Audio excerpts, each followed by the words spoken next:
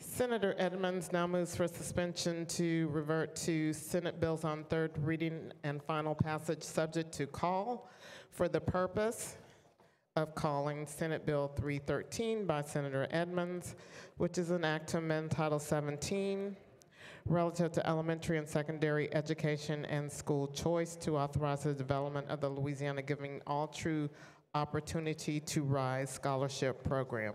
I'm not reading all that. What is it? That's Tyler? Senator Edmonds. Thank you, members. I know we've been here a long time, and I'll make a opening very short. We have vetted this bill for weeks about the opportunity to have dollars follow the students, parents having their greatest amount of control. I do want to commend Dr. Brumley and the direction we're going. I really believe this is another tool in the toolbox that will aid us as we move forward. But I thought this would be the last thing I say before we do have some amendments. Senator Kennedy put out a text today, and I want to read it. He said, "No one is coming to save our schools in Louisiana but ourselves. If we want a prosperous future for Louisiana, we can't keep trapping students in classrooms where they can't learn. It's time for school choice in Louisiana." And with that, Mr. President, we have some amendments to offer.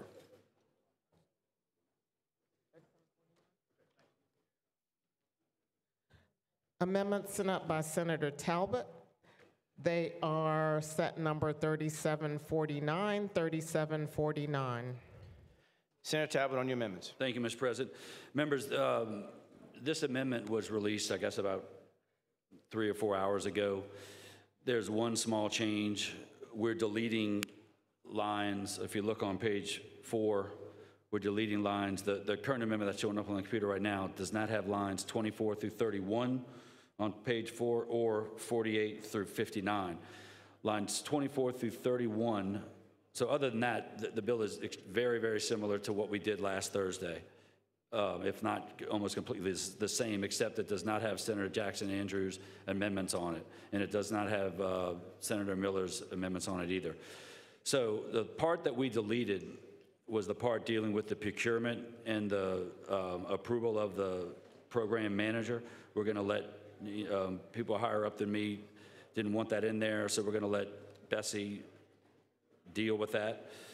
The other main thing we're deleting is all references to the local MFP, the dollar amounts. In the current amendment that was on last Thursday, we had 80% of the average local state MFP for the first phase, and then 400% and all that. All that we're taking out. So basically what we're going to do, we're going to tell Bessie, y'all decide, y'all know better than us on deciding how much money should go to a voucher kid to educate them. Let them deal with it. They're going to submit that to us because it's subject to appropriation, which is on page 4 on lines 41 through 44. And we can decide whether we want to approve that, increase that, decrease that, whatever. So that is basically what the amendment does, and it gets everything in the proper posture, and I would ask for your favorable adoption.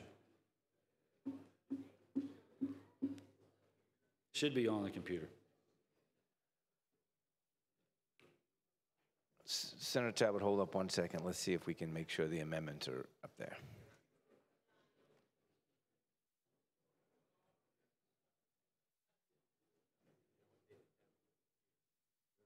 Are the amendments up, members? I need a head shake, a nod, something. They're online. All right, members. Sorry, Senator Talbot. The amendments are up. Okay. Again, I'd be happy to ask any questions, and the amendment does get the bill in the proper posture.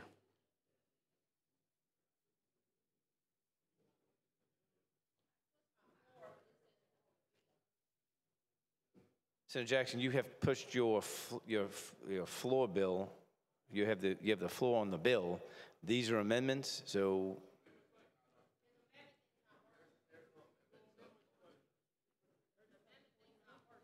Hold on, members. Hold on. Floor on the amendment. Okay. Gotcha. Okay. But we had a little technical difficulty, members. We're all squared up now. Right now, so just so everybody knows, for the floor on the amendment, not calling you up now, is Senator Jackson. That's all I have up here for the floor on the amendment. So if you, not yet, let him finish doing the amendment, Senator Jackson. Senator Talbot, you finished with the amendment? Gotcha, okay. Yeah, okay. But and then now I have Senator Price for the question on the amendment, just so we're all situated. Thank you, Mr. President. No. Is this the appropriate time for a motion to divide the amendments and divide amendment number 2, which is the amendment that removes... Senator, you got to let Senator Price ask his question, and then we'll get to you. Because of the mess up, I would have normally called Senator Price first, but we had a technical issue. So if you want to just sit right there, we'll click floor on the amendment. Senator Price for a question on the amendment.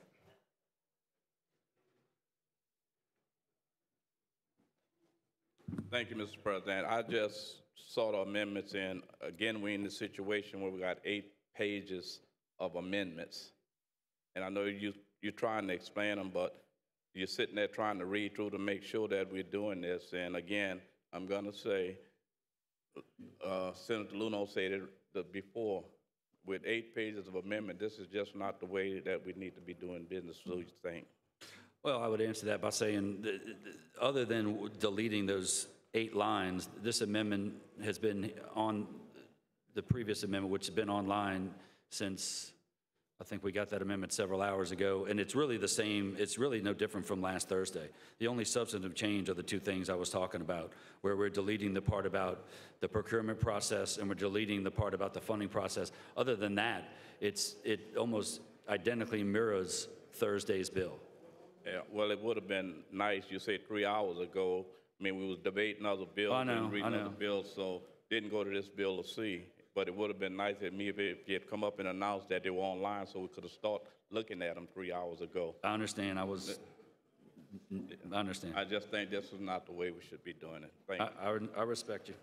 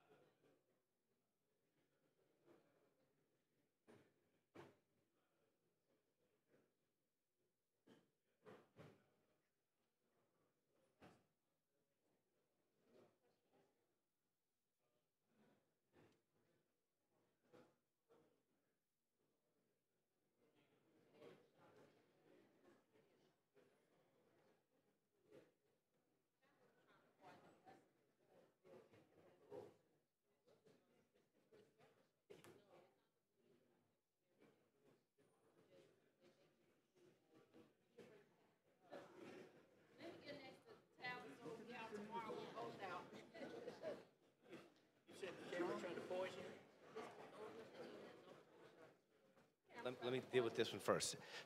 Senator, I see no more questions on the amendment. Senator Jackson for the floor on the amendment.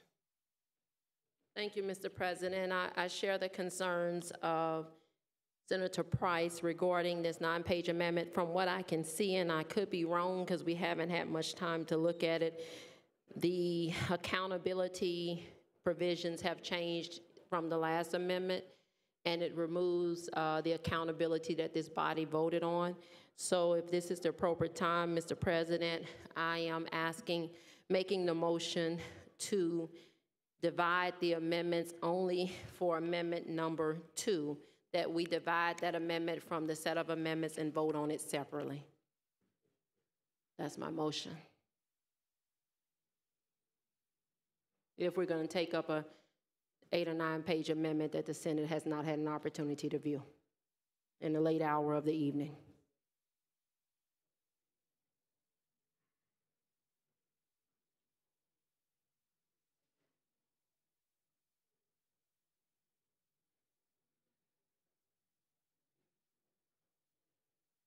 Okay, members, we have a motion by Senator Jackson Andrews to take out amendment number 2.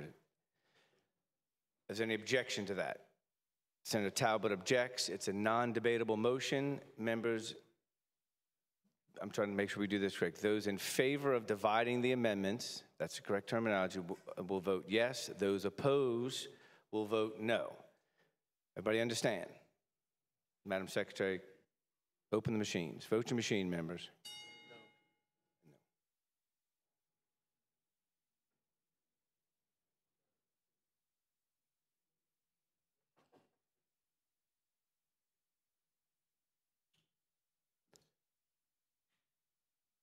15, the 15 yeas, and Madam Secretary, close the machine. 15 yeas and 24 nays, and the motion fails to carry.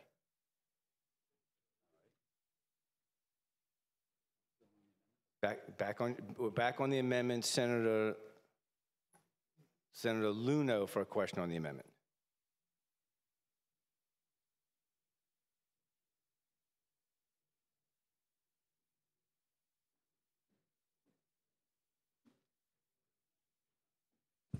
Thank you, Mr. President. Senator Talbot. Yes, sir. Let's look through these. Tell me what amendment number 1 does. So amendment number 1, we're deleting the floor amendments by the ones that I had last Thursday, which is, I guess, the way the drafters wanted to do it. So that pretty much wipes. Tell me what those amendments were, the ones that you had on there you're deleting?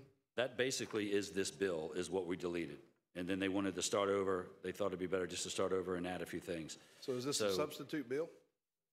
Nope, not in my opinion. Why would it not be a substitute bill if it's starting over and you're putting that in? Well, I would think a substitute bill is different terminology, but this with germaneness.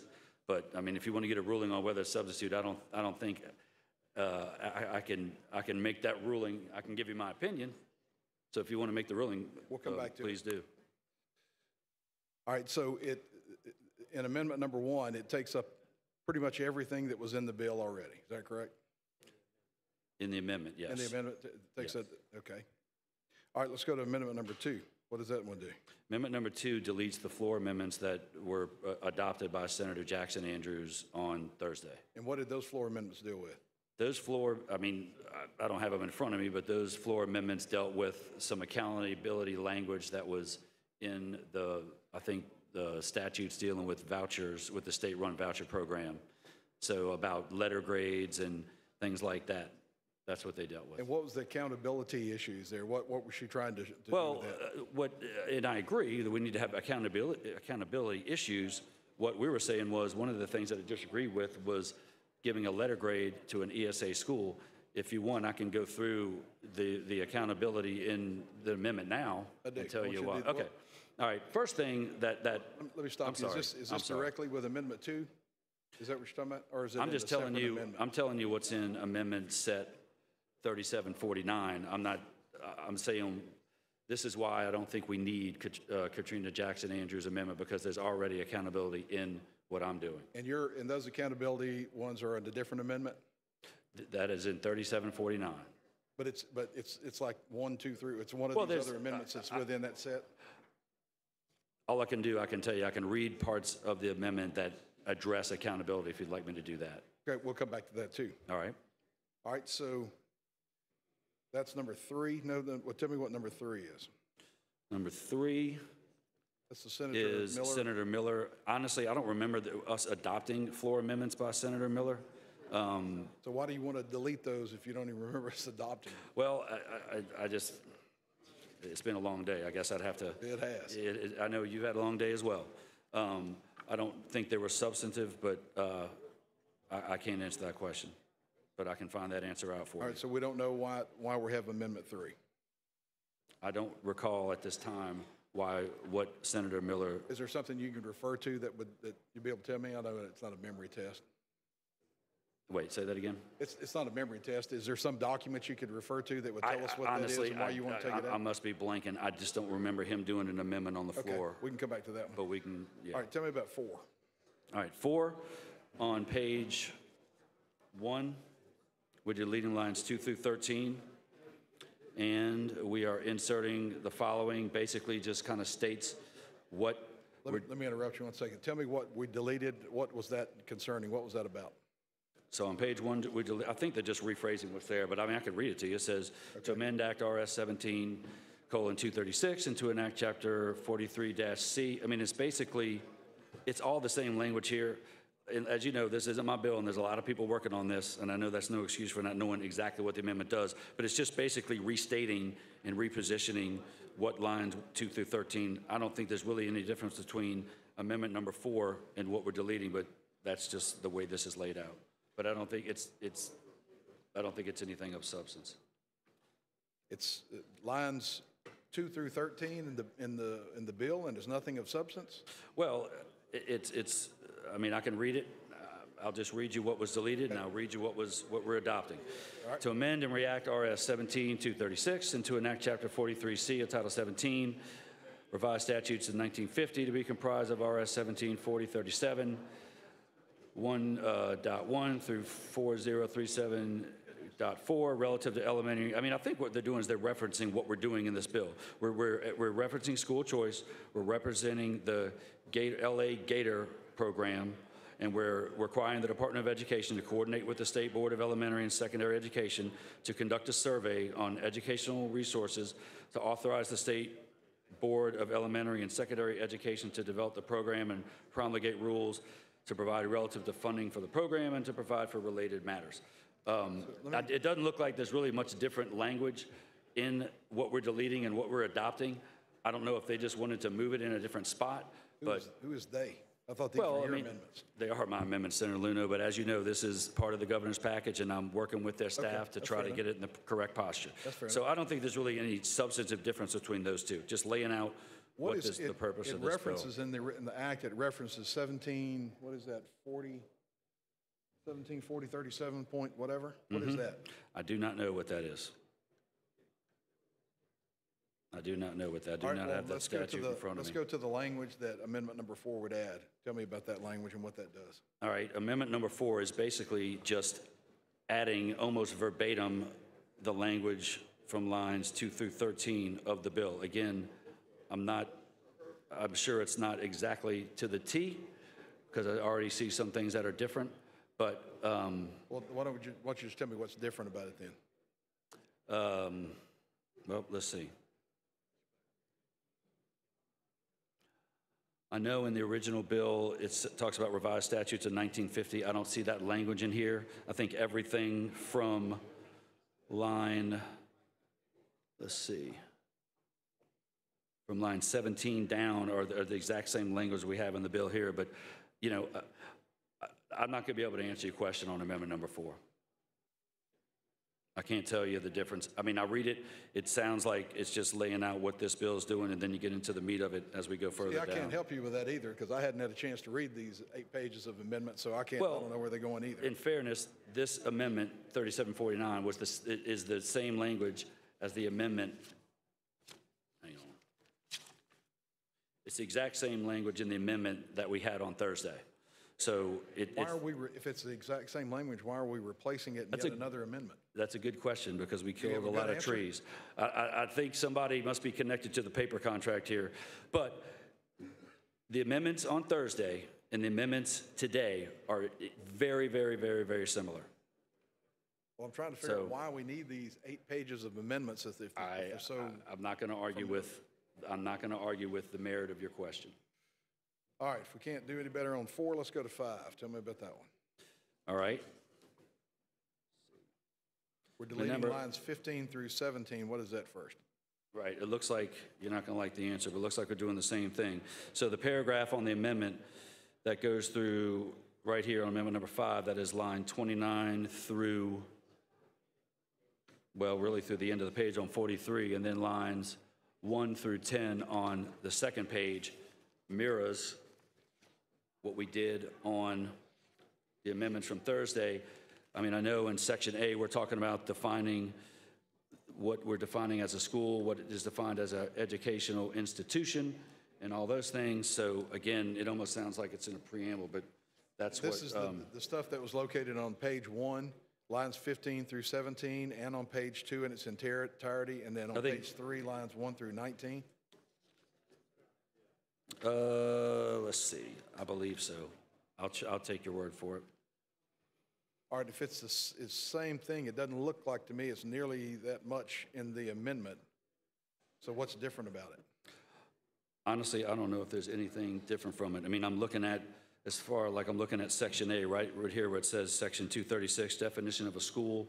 I don't see any difference in the definition of a school in amendment number 5. It looks like we're just defining what a school is. So I don't see any difference there. What's found in this reference it makes here in RS 17-236A? What is that? I don't know what that statute is. I don't have it in front of me. And then RS 4037.1 through .12. We don't know what that is either. I don't know what that is either. And then yet it also references 175029F. We don't know what that is either. Look, I don't have those statutes in front of me. I don't. Okay.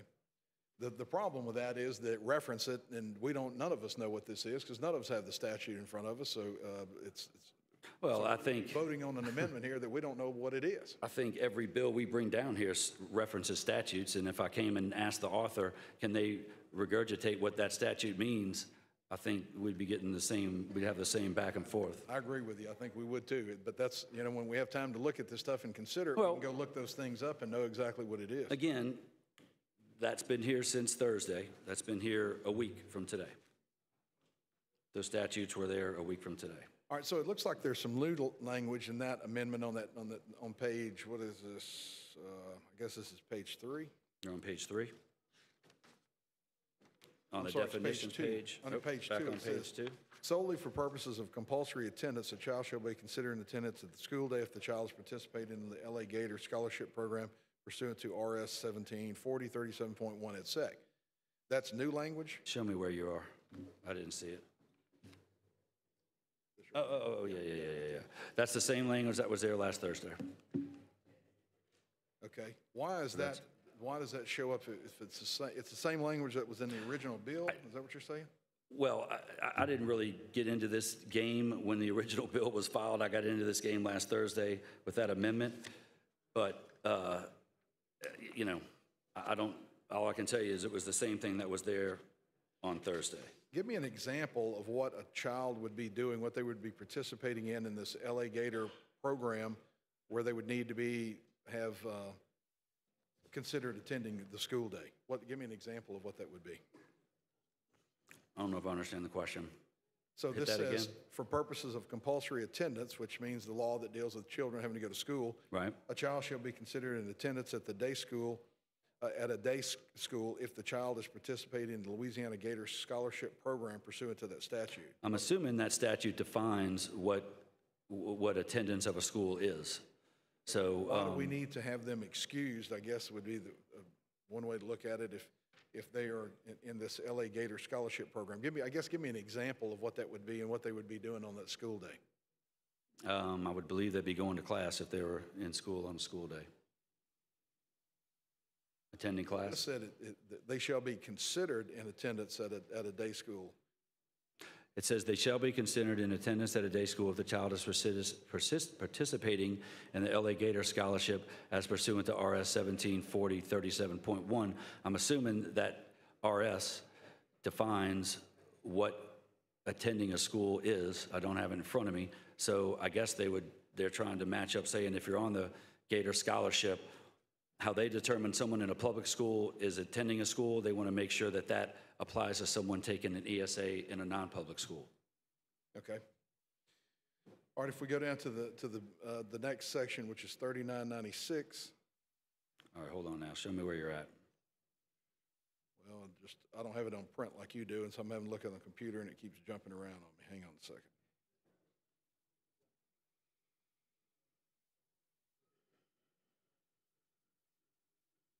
Oh, I see what you're saying, 3996. Okay, I see what you're saying.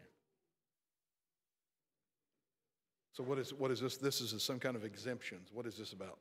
Well, this is current law, and it addresses charter schools, exemptions, requirements, says notwithstanding any state law, rule, or regulation to the contrary, and except as may be otherwise specifically provided for an approved charter, a charter school established and operated in accordance with the provisions of this chapter and its approved charter, and the school's officers and employees shall be exempt from all statutory mandates or other statutory requirements that are applicable to public schools and to public school officers. So it looks like it's stating information on why charter schools are exempt from some things that public schools are required to do. So it says they're required to do all that except the following, and it looks like if you go down to the bold highlight, the underlined part there, it's number 82. So we know there are at least 82 exceptions to this rule? Is that what that's saying? I don't know. I don't have that in front of me. I don't know. All right.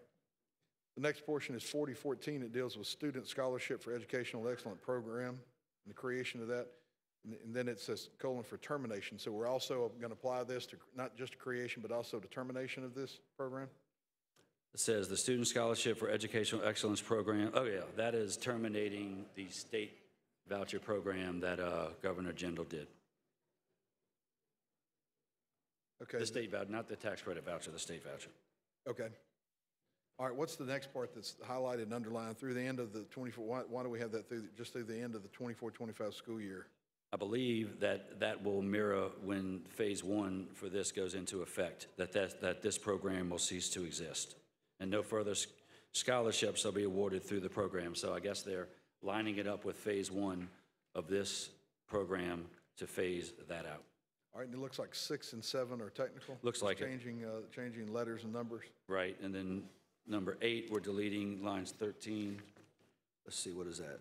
Page 4? Yeah. We're deleting lines, I got it marked here, lines 13 through 18. And that says to create an opportunity for the best and highest. That was, I guess they figured that language wasn't needed. That looks kind of, I don't know, I've never seen language like that in a bill before, but I guess the author felt like that needed to be deleted out of that. I don't really see any reason why that language would be in there. So these are is that the author's amendment, or are or it's all part of your amendments, but it's... Well, it's part of my amendments, but I mean, I think it's a combination of a lot of stakeholders who are involved in this process, which are many. So I guess when they asked me to get involved, they deemed that this language was unnecessary. Okay. All right, Amendment 9 says it deals with page 4, and you insert between lines 21 and 22. I guess these are like definitions. Kind of definitions? Yes, sir. And tell me what this account, that's a definition of. Yeah, that's a definition. Tell me what that is. It's an account for what? It's like a bank account or? Well, let's read it. It says it means an education scholarship account established pursuant to this chapter composed of state funds deposited on behalf of a student eligible to participate in the program. So I would read that as that is the account that the ESA student would have that they would use to pay for tuition and then some of the other things that are laid out in this legislation. What all can they use the money to pay for? All right, I'll get to that right here. That's in one of the other amendments? Nope. Well, yeah. But it's on the next page. We'll get to it. We can get to it. All right, so account funds, and it says the funds deposited into the account on behalf of participating student. I think that's self-explanatory. All right. You want to go to page 3? Well, hang on, I lost my spot here again.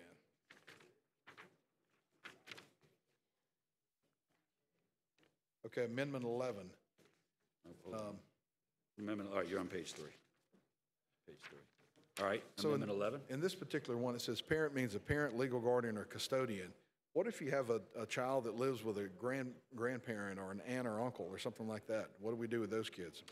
I would guess that would fall under the definition of legal guardian or custodian. I would imagine if you're an adolescent and you're living with your grandparent, that you would have to have some kind of designation of that person being your legal guardian or custodian, because they would have to make decisions like going to the doctor, having surgery, and things like that.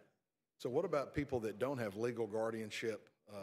Does that fall under custodian?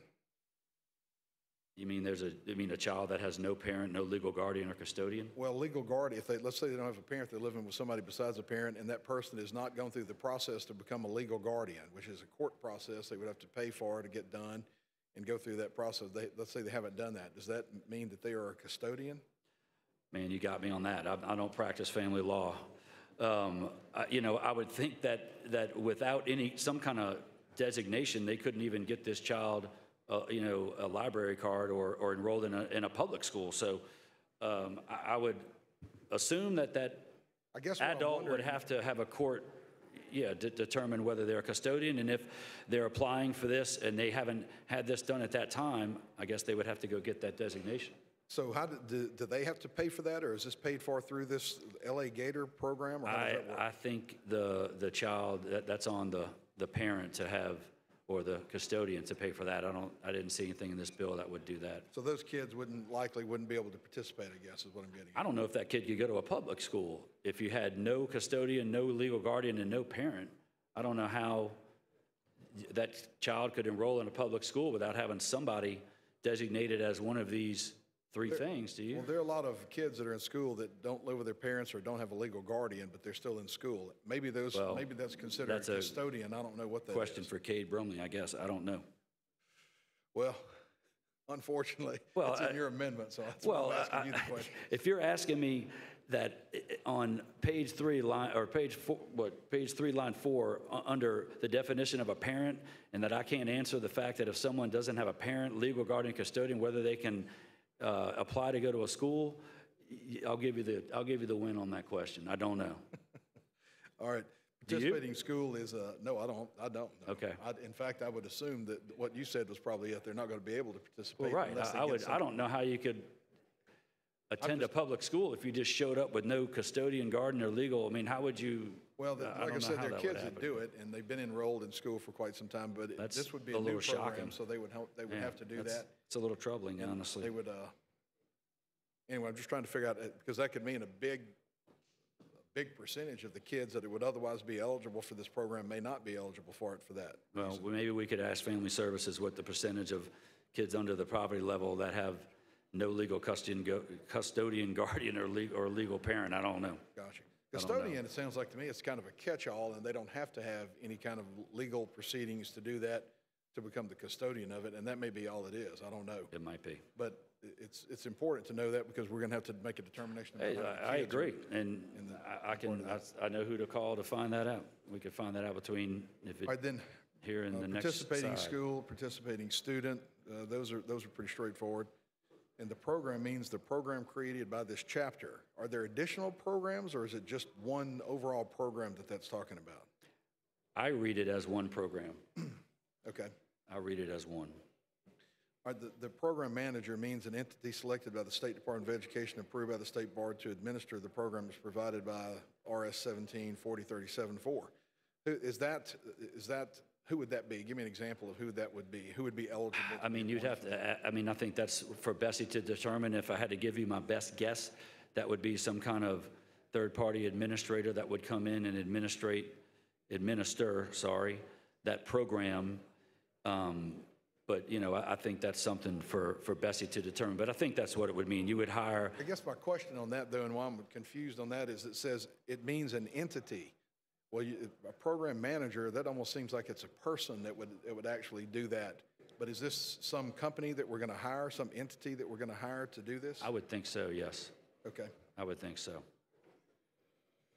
All right, and then it goes into qualified educational expenses, and it says means any of the following. Is this list inclusive, or could there be other things that are not specifically spelled out in here? If you look on line 29, section G, it says any other, it's right at the end. It says any other educational expenses approved by the state board. So I guess it is not limited to A through F. If G says, if the board approves another additional expense, they can do it. All right, so some of the things listed here are tuition fees, curricula and textbooks or other instructional materials, but not limited to any supplemental materials or online instruction required by participating schools or school providers. Is there, for the online portion of it, is that something that they qualify if they're completely online?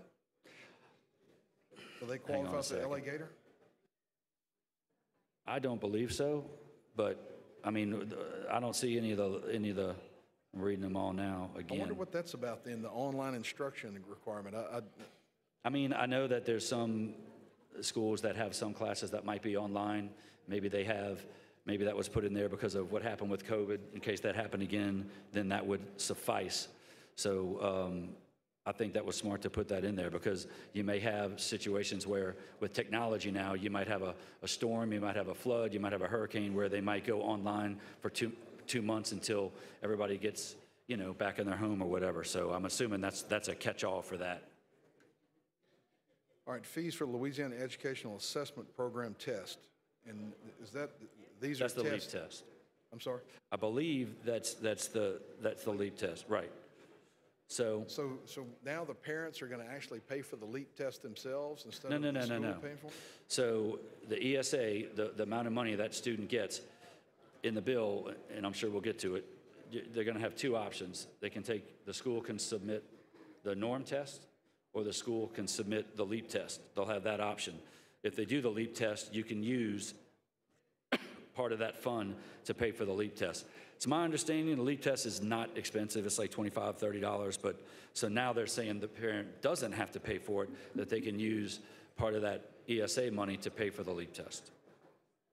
What other test? Because it talks about other types of things. What else can they pay for out of that money? Later on, if you look, well, we'll get to it. If you look at This page... National Norm Reference Right, Examinations. that is what are the those? non-public version of the LEAP test. So if the private school they're going to on this scholarship, whatever, says, hey, we take the LEAP test, you can use the money to pay for it. If they say, hey, we do the norm test here, then so the parent doesn't have to pay for either one. What is an advanced placement examination? I don't know. I'm assuming that might be something for well, it is. It says it right here, related to post-secondary education. So I'm assuming that's the ACT and the SAT. I'm assuming that's a test where you would test into going somewhere post-secondary education. And you can pay for that out of these fees? Yes.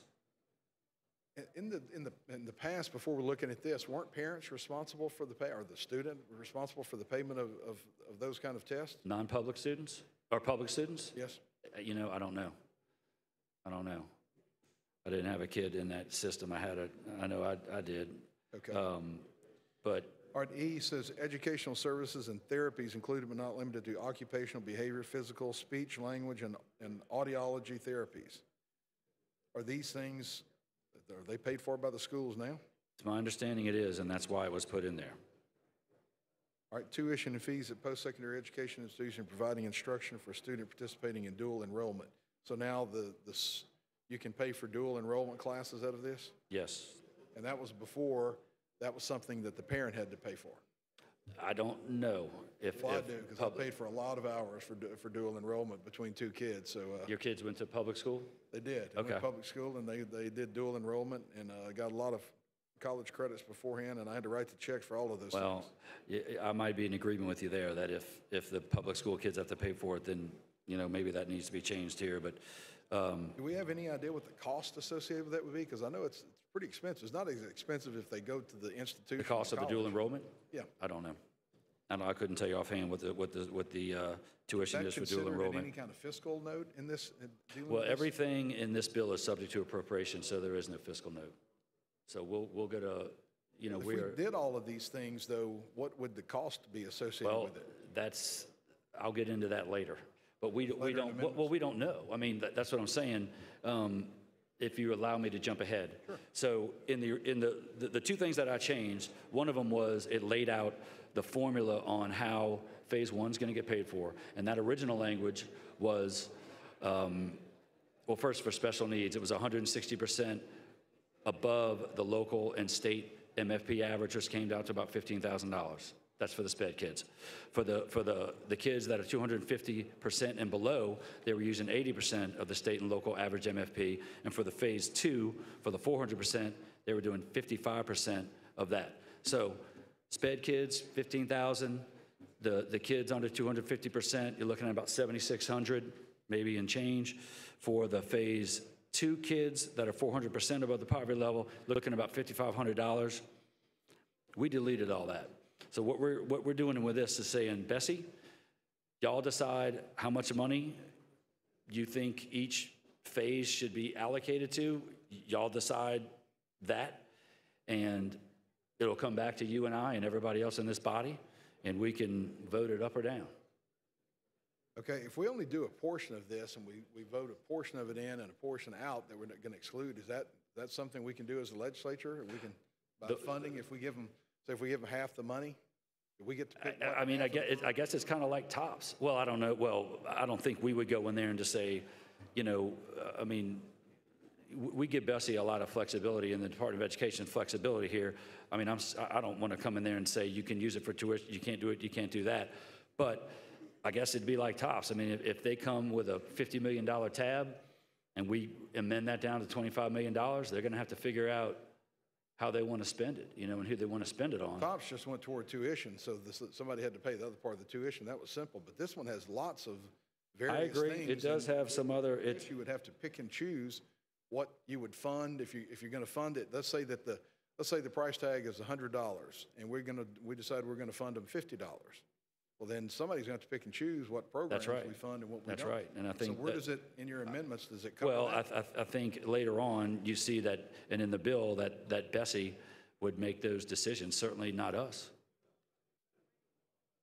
So Bessie would make the decision about how much money we have to fund to the program? No. We decide. We give it to them in a block, I guess, you know, a block of money, and they would decide, you know, do they have enough money to go to phase one? Do they have enough money to go to even, it may not even have enough money to go to phase one. I mean, if phase one is $50 million and we give them 10, you know, they may decide, you know, we can't do it, or they may decide we'll do the special needs kids and then nothing more. I would rather let them decide that, not us. Well, do we fund any other programs like that in a similar manner? Where we, I don't know. Give them part of the money and they have to decide how they're going to administer the program? I'm sure that, I couldn't tell you. I'm sure there's in the vast spread of the Commission Administration could answer that we do that somewhere. I mean, I don't know. Okay. I don't know. All right, let's go back up there where we were. Let's see. I think 12 is technical. All right, G, under there, under number 9, it says that any other educational expenses approved by the state board. Is that Bessie? That's Bessie. Okay, and so they can, in addition to what's in the bill, they can create whatever they want to do, and that would be included. They could, and look, a lot of this is in the original bill. So it's not like this amendment is everything I thought up of one night and then decided to put it on paper. So a lot of this is regurgitating what was in the original bill.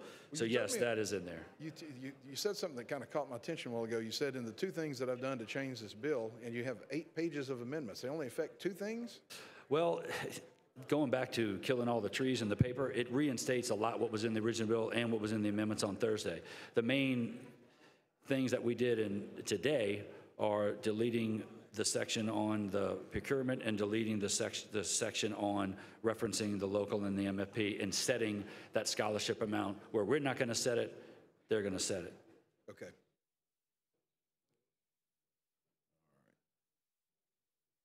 All right, it looks like Amendment 12 is technical. I agree with that.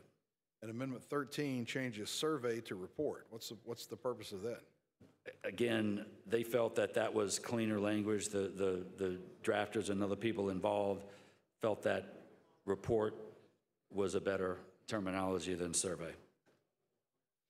Well, surveys sometimes contain information that we need to know in these things because they do a survey of it and it tells us, you know, gives us information, whereas a report may just be something that is set up that they have just kind of a form they do. Do you know if there's any difference in those things? I can tell you this, the report is defined later on in the amendments. Okay. So we can go through what the report consists of. Okay. All right? All right, it deletes, on Amendment 14, it says it deletes conduct a statewide survey and insert collect data. I guess they're trying to match that up with the word report, where survey and conduct a statewide survey are more linked terminology. I think report is jives better with collect data than conduct a statewide survey. Gotcha. All right, and then survey and report again, same thing on that?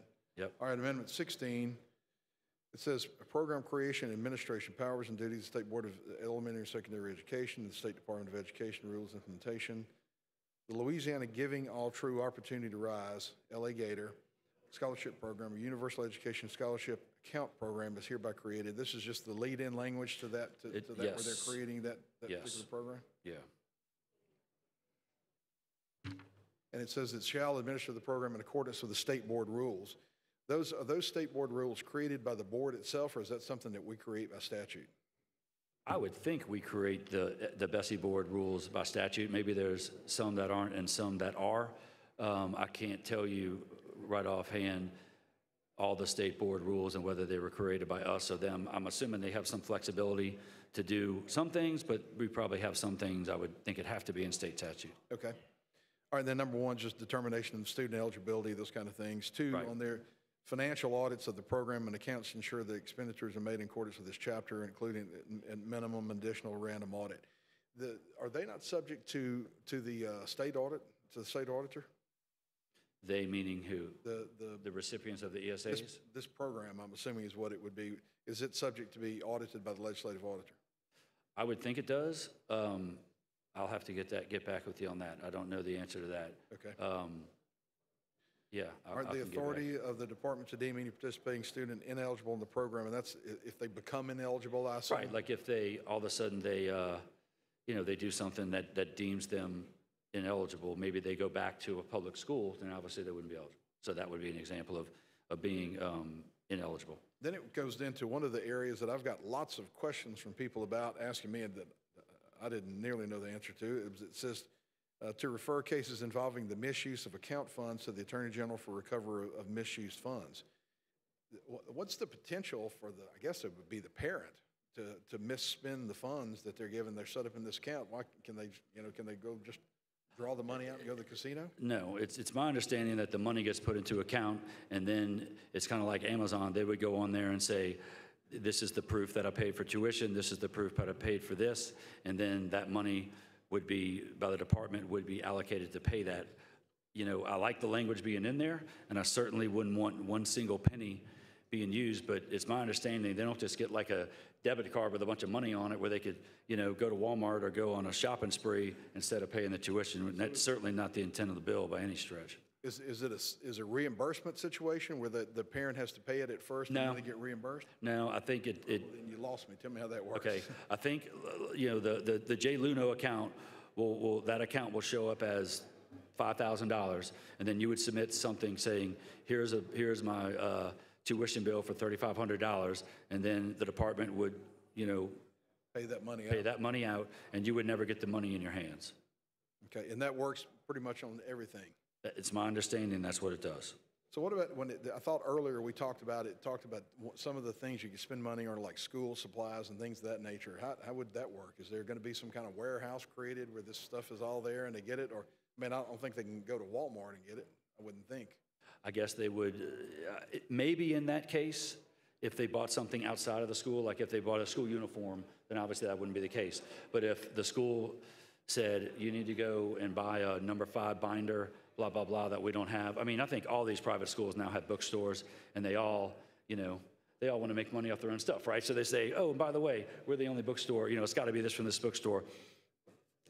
I can't answer that question if they buy something outside of that, but I guess they would have to pay for it on their own, submit an invoice, and if it got approved, then they could get reimbursed. Okay. Next one is the establishment of an online anonymous fraud reporting service. Is that something that we'd have to pay for out of the state general fund, or is that something they're going to pay for out of the money that's put in this program, or Bessie, or how does that work? It's my understanding that would have to come out of Bessie's, that they would have to pay for that. Okay. And are there any other requirements other than just establishing it? Do they have to review so many cases? Do they have to have certain employees, or I don't know. Any other requirements for that? I haven't seen anything, and I could probably read I know more about this than the actual bill. I don't know. I haven't seen anything in there. I'm not saying it's not in there. It could be, but I haven't seen it. Are requiring a surety bond or a letter of credit for participating schools or service providers that have been operating for fewer than 3 years and that receive more than $100,000 in account funds in school year. Does this mean that the school has been operating for less than 3 years, or their program has been operating for less than 3 years? I think the school. Okay, why do we have that in there? I think they're worried about, startups, schools that may not, that are obviously haven't been around longer than 3 years. So, maybe they're not financially secure and solvent as maybe Episcopal of Baton Rouge or Catholic of New Iberia, schools that have been there for decades.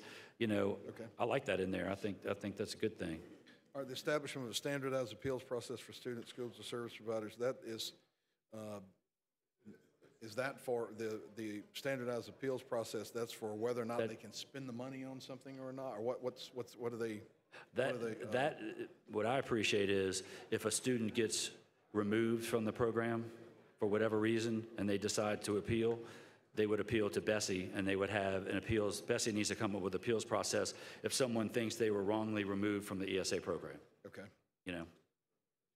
Rolling enrollment process, what is that?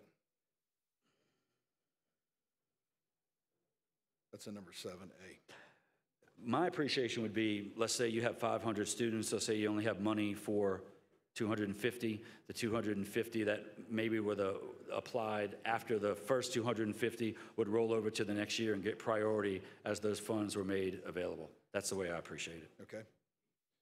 B1, the department shall inform parents of a participating student at the time of his initial entry in the program at the beginning of the student's school year in grades 8 through 12 of the eligibility requirements of TOPS for students participating in the program. Is TOPS available for these kids that are in high school, I guess? Would be Yeah, TOPS would be available for them. All right, do you know what that RS 175029F is? I do not. All right, the department shall begin enrolling participant students not later than March 1st, 2025 for the 2025-26 school year. That would be the first year this program is available? Yes. And then it goes on to say that for accounts where their funds would be used to pay more than one participating school or service provider, the department shall have until March 1st, 26 to begin enrollment of those students for the 26-27 year. How is it that you would pay money to more than one participating school? I guess it would be if you switch schools mid-year. How do you collect the money back from the school that you've already paid? Well, that's a good question. I think. You got a good answer for me? Let's see. So if you pay the full well, I'll say this. From my experience in private schools, we didn't pay the full tuition right off the bat. We paid it in the first, the first part of the school year, then the second part. So that would take care of itself. If maybe the private school demanded, hey, we want full tuition up front, then, I guess that's what it's referencing. But, I certainly, like you, I don't want to see the school get money they don't deserve. So maybe that's something we need to look at between here and when it gets over on the House side. I'll certainly make a note of that. All right, so the provisions of this chapter shall be subject to specific appropriation of funds by the legislature each year for the purpose of 4037.6 account funds. Correct. That means that we get to determine how much money we'll put into this program. Yes. Is there a minimum amount of funding that we need to do for this program to kick it off? That would be I guess after Bessie does their report, when they do all that, because when we get into the report later, it says they want to determine how many kids are in the schools that are participating, how many kids fall below the 250% above the poverty level. Once they determine all that, I would assume they would make that determination on what that minimum is. But if you're asking me what that minimum is, I couldn't tell you. I don't know.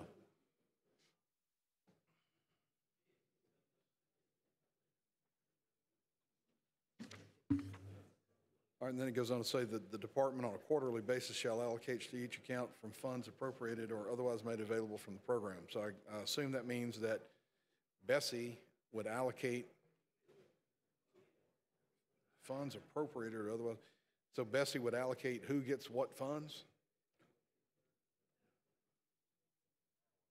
I guess what I'm trying to figure out is if we only appropriate enough money, say, to cover 25% of the expense, how do we run the program? Hey, that's a great question. I mean, I think that's something for that people smarter than me need to answer.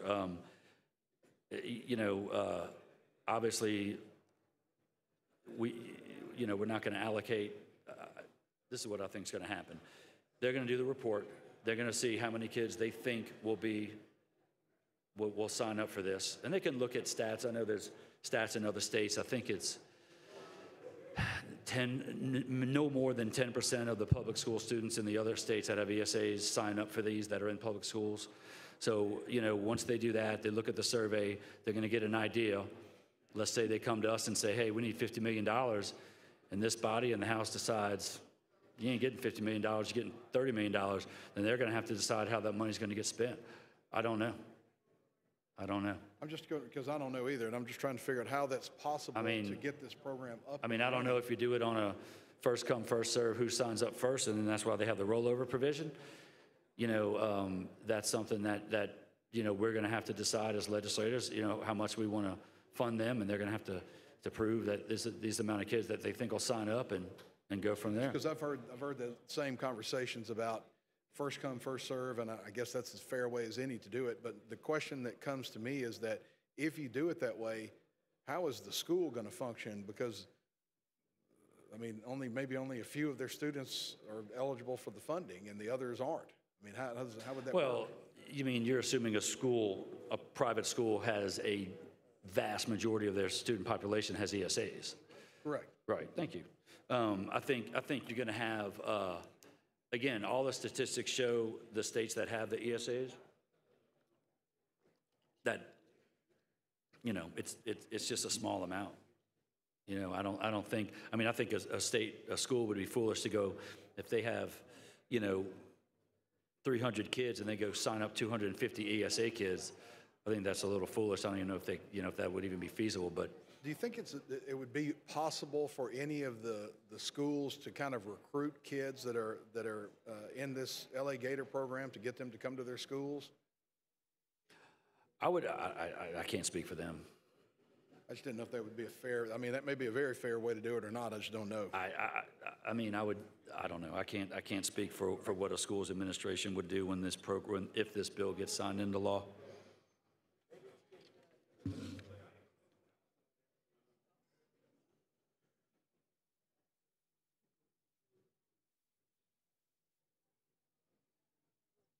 right, it says the department shall implement a system for parents to direct funds from accounts to participating schools and service providers for qualified education expenses by electronic or online funds transfer. What do you do in the areas where we don't have internet and they don't have the availability to do electronic or online fund transfers? Well, I'd ask Senator Mizell if she was here. I don't know. I can't answer that question. I mean, I can't imagine that. I mean, I know there are areas that have connectivity problems. I don't know, but that's a good question because there might be somebody that doesn't have that. So we'd have to, you know, address that. All right, it says the system shall also allow parents to publicly rate, review, and share information about participating schools and service providers. Is that like an online thing that they would do, or? That's my appreciation of it, and I think that ties into the accountability aspect of it. I mean, obviously, a parent could, you know, go post something on their Facebook page and do it on their own. I think it holds a little more weight if on the, you know, the Bessie's website and you have parents that are at this school and saying, hey, this school is terrible, this school's not teaching my kid. So I think that's a nice little accountability piece. So, you know, I mean, they're going to obviously, they're going to have accountability with their feet. I mean, if they're not like it, they're going to leave. But look, I like it having this, and, you know, that way they can, on a more official forum, disclose their, or express their disdain or their, you know, their issues with that school. I mean, I guess the other question that comes to mind to that is that you see all of this stuff online where people make all these outrageous comments and all this kind of stuff. Who polices something like that? Is that something the school has to do? Will Bessie do that? I'm sure it's not the school. I would think it'd be Bessie would have to decide what is maybe vulgar, or improper, or you know, inappropriate, I guess is the word I'm looking for. Who pays for that program like that? My appreciation that Bessie will. You know, and look, I don't know this. There might be something that Bessie has now where parents and kids can rate the public schools. Do you know if there? I don't know if there is. I don't know either. That might be a Pandora's box to start that, but there might be. I could find that out for you. Then it says the department shall continue to allocate funds to an account until any of the following occurs, at which point the account shall be closed and refunds return to the state general fund. So how does that work? If there's something happens with one of these accounts, they take that, whatever money's left in there, and they send it back to the state general fund? They send it to the treasurer or something? Let's see. It says state general fund. I think that's pretty self-explanatory. Maybe for you, I don't know. I never served on finance or appropriations. If I got $10,000 left in my account and my kid goes to a different school and they're not eligible anymore, I got to figure out how to pay the state general fund? No, because you draw off of that money as needed, so you're not coming out of pocket. Just those funds that are on your, electric card or your online account, whatever, would go back to the general fund. Okay.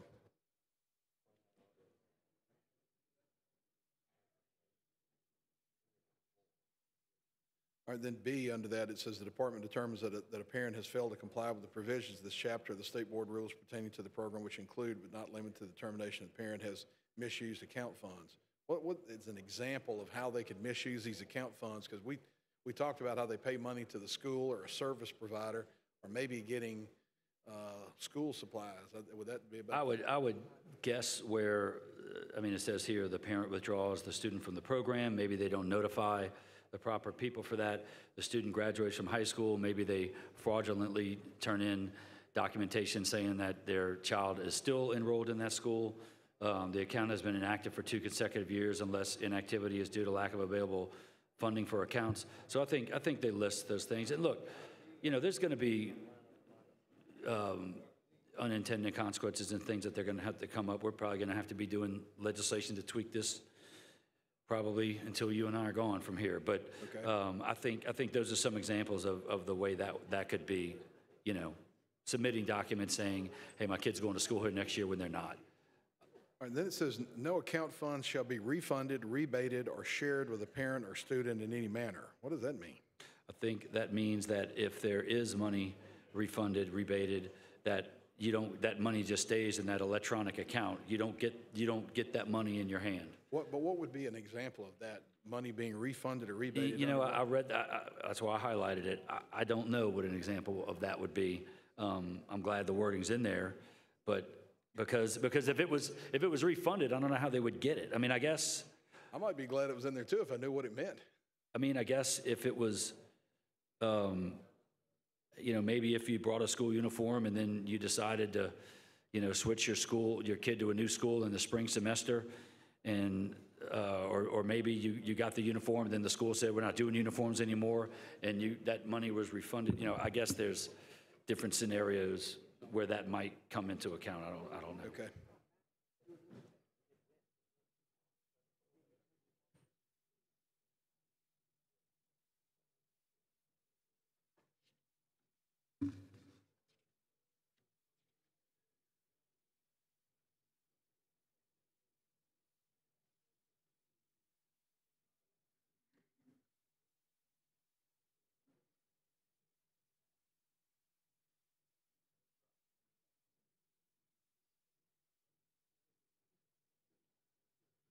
All right, now there's a provision in here further down on line 34, and it says the student was enrolled in a public school for the previous school year. That makes them automatically eligible to be in this program? I believe so, under phase 1. I'm trying to see what line was that? On 34 and 35? Yeah. What if they were in a private school? Then they're not eligible in phase 1 or phase 2. Well, just briefly, tell me what the sure. phases are.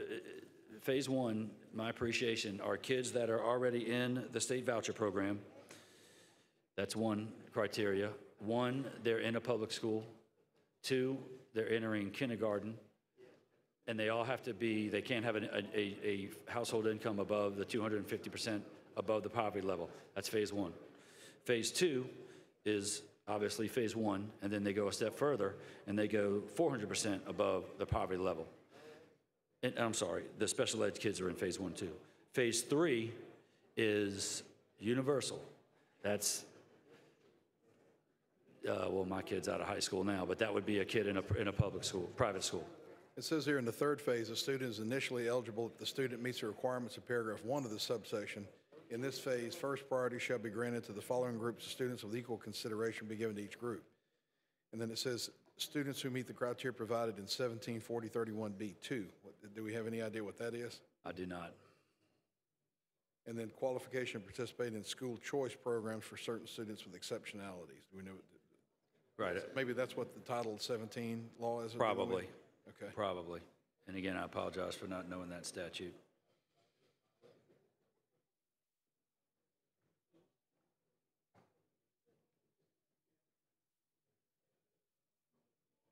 And then the B section on page 5 down at the bottom, that's just saying that they're not violating compulsory school attendance laws if they attend a school through this voucher program. Is that what that's saying? I believe so, yes.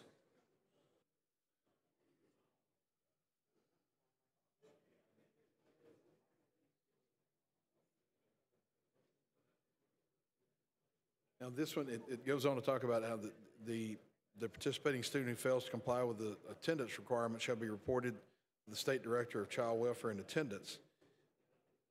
I thought there was mandatory reporting to, I don't know if it's Department of Children and Family Services or law enforcement or who. Does that not apply to them? I don't know. I'm assuming that's language from what they have to do at a public school. I don't know.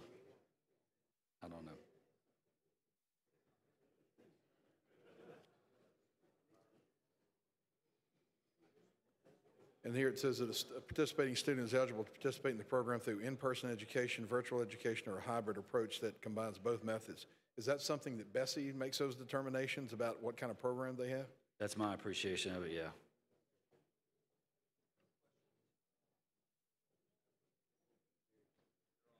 And a student shall not participate in this program concurrently with a home study program approved by the state board or a home study program registered with the department as a non-public school not seeking state approval. Does that mean that they can't do a hybrid of those? They can't do part of the school and then do the part homeschooling? The way I read it, yeah.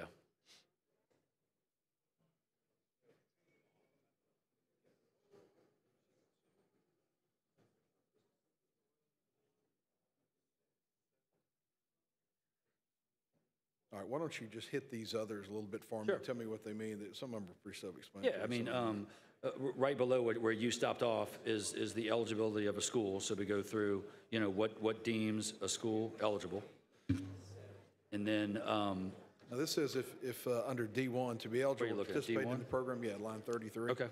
To be eligible to participate in the program, a non-public school or service provider shall apply to participate in the program, and if determined to be eligible, accept account funds for providing services, et cetera. Public schools are automatically eligible, correct? And that's why the non-public schools are listed here? Yeah, it's saying that if you're deemed an eligible school and you sign up for the program, then you're eligible to accept the account funds for the providing services covered as the qualified educational expenses. Okay. Education expenses.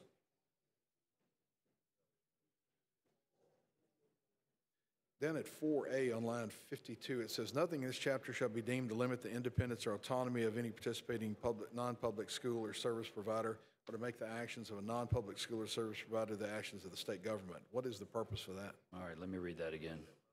I got you. I'm on it. 52 through 55. 4A, right?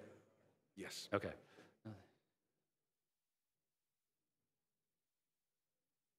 I guess it's leaving the non-public schools with their independence and their autonomy,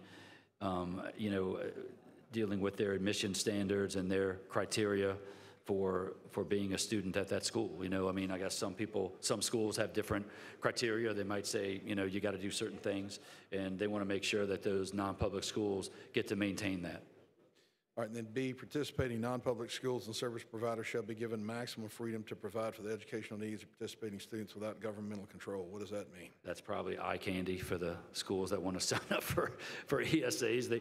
I bet someone said, you better have that in there, and nobody's going to sign up for it. Might have been the Freedom Caucus Amendment. I'm not sure.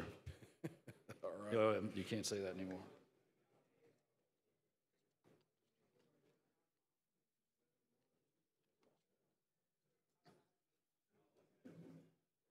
This says, no participating non-public school or service provider shall be required to alter its creed, practices, admission policies, or curricula in order to accept account funds. What, do these schools, is it not like a situation where you have a quasi-public entity and they have to provide by constitutional mandates and those kind of things versus one that's not a public entity but a private entity does not have to adhere to some of those principles? It might be. I mean, I think it's the same language that, like, the tax credit voucher used. You know, as long as they're Bessie Board approved and they're Broomfield-Dodd compliant, you know, they don't discriminate in anything, and they can maintain, you know, their creeds, their admissions policy and all, and their curricula, you know, that they don't have to change anything they're doing now, which they're already approved to be a school in Louisiana, that they don't have to change anything like that in order to accept an ESA student as long as they stay Broomfield-Dodd compliant and so on. Again, probably language that they wanted in there, you know, to.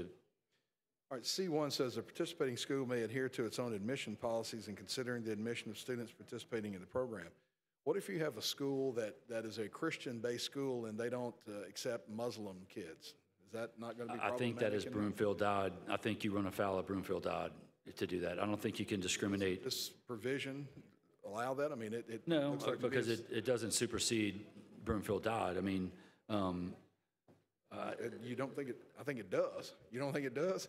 so you're telling me that there are private schools that are approved by Bessie that are Broomfield-Dodd compliant, which is every private school, that they discriminate based on religion?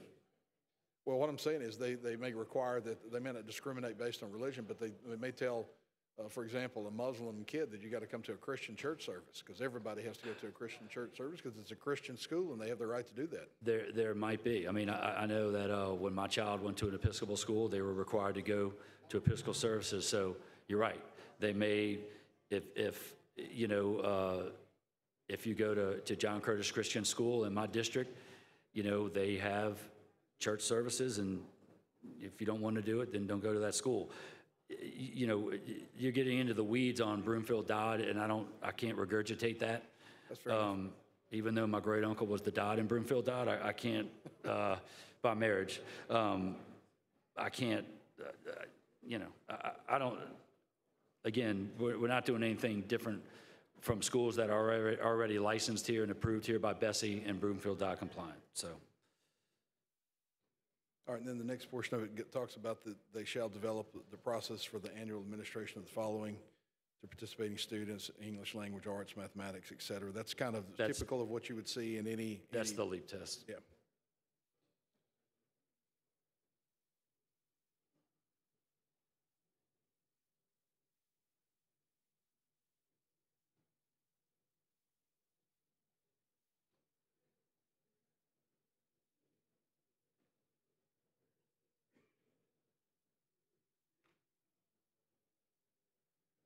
All right, what is the part under reports on line 50?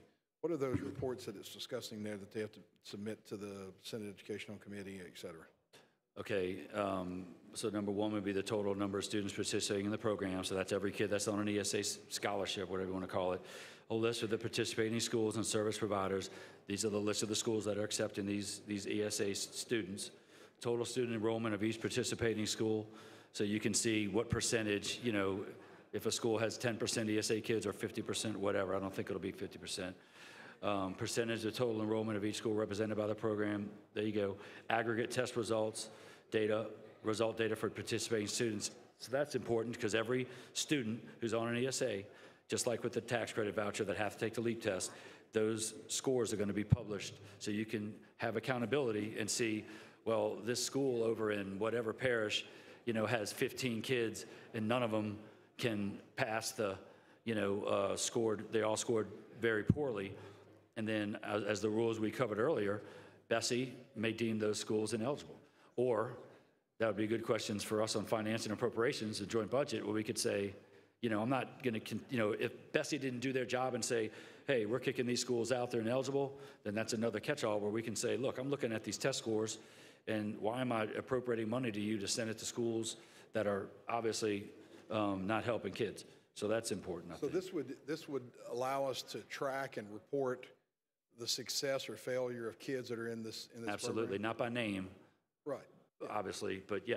And I think that's very important. One of the criticisms I've heard about this is that people believe that it may take the I don't want to say the best and brightest, but the higher achieving kids and put them in a situation where they're involved in this program and it takes away from the public schools.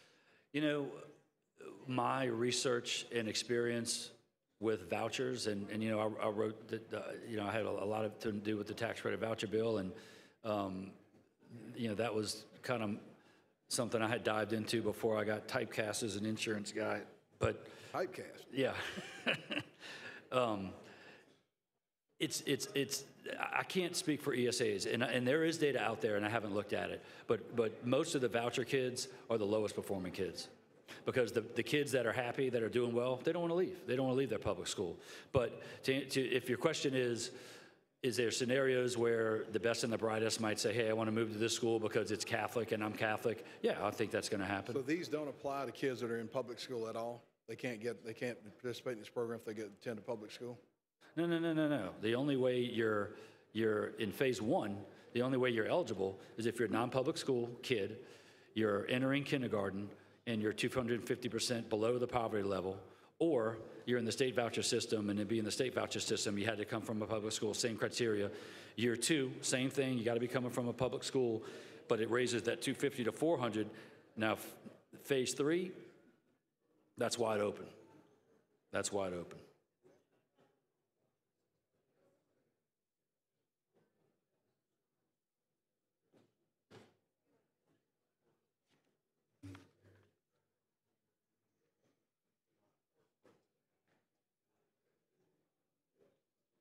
All right, what is this part on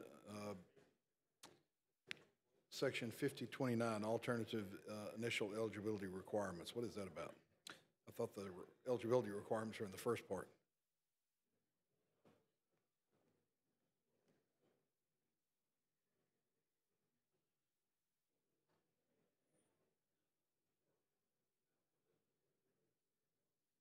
You know what, I'm not sure what this is. Hang on. So it says a student participating in the LA Gator Scholarship Program is provided in Chapter 43C of this title, shall be eligible to receive an award pursuant to this chapter if he qualifies as follows. The participating student has graduated from a public or approved non-public high school. We're giving them some kind of money after they graduate from high school? You know, Senator, I'm going to have to get back with you on that one. I'm not sure what that means. I must have missed that. Any other participating student has been certified by a parent. Let's see. Successfully, like you said, completed the 12th grade level. I need to find that out for you. I will find that out for you, what that part means. I have no idea what that means, but it looks like to me we're going to give them money from this program if they graduate from high school and they've been involved in this program. I don't know why we would give kids that are in school, why we would give them money. I need to find that out for you. And and I know who to call, and I can find it out for you real quick.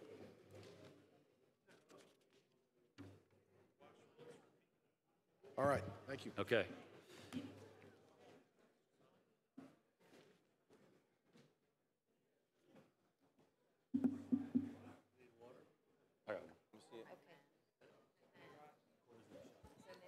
Senator Bowie for a question on the amendment. Members, we are still on the amendment.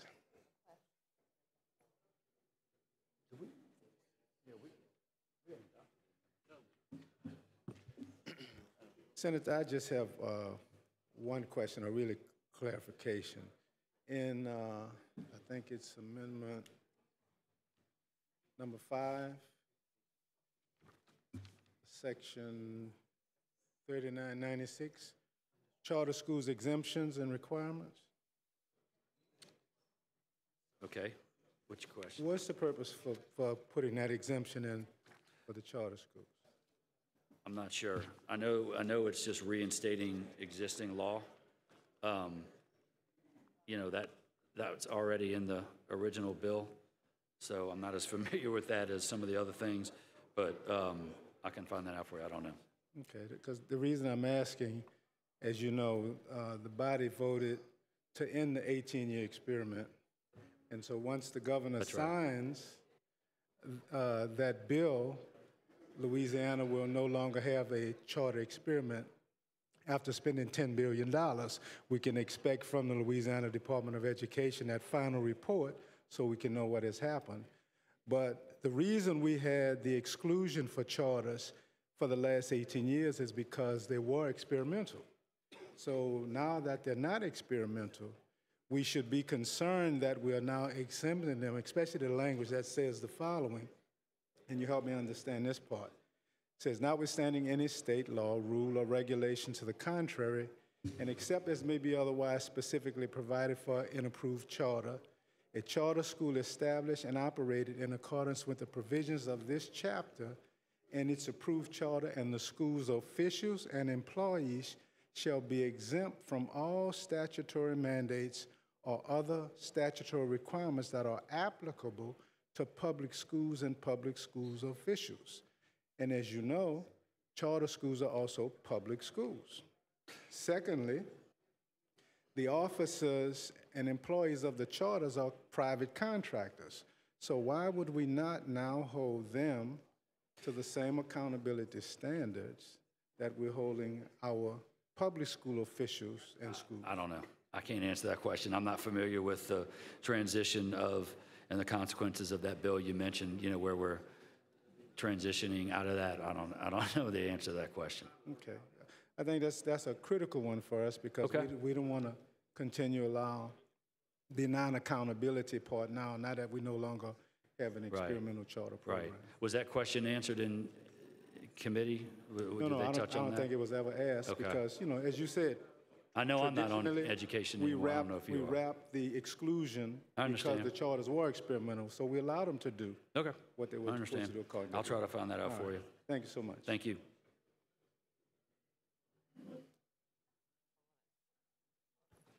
Senator Price for amendment. Question on the amendment, excuse me.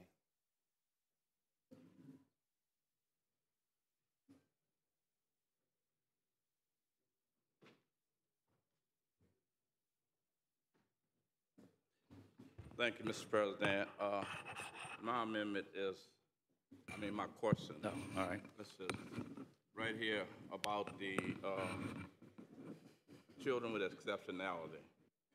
And it says if a participating student enrolled in participating non-public school would have been entitled to receive special education services in the residence school, his parents shall acknowledge in writing as part of the program enrollment process that the parents agreed to accept only such services as are available to all students enrolled in the participating school.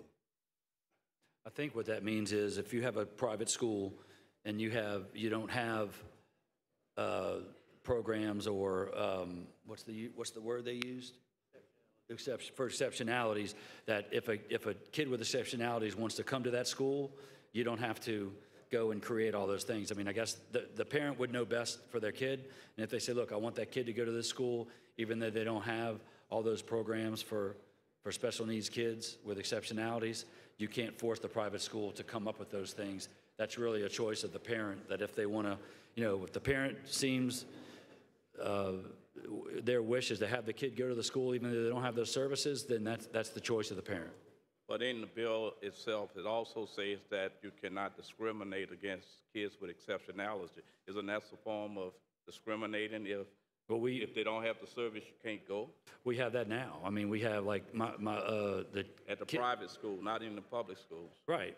So, that's up to the parent. The parent can make that, they know what's best for their child, but, right now, if you have a private school that doesn't provide those services and a kid with special needs shows up at the doorstep and they say, hey, you can come here, but, we can't provide these services, I don't think that's discriminatory. Because it's really no change than the private sector now.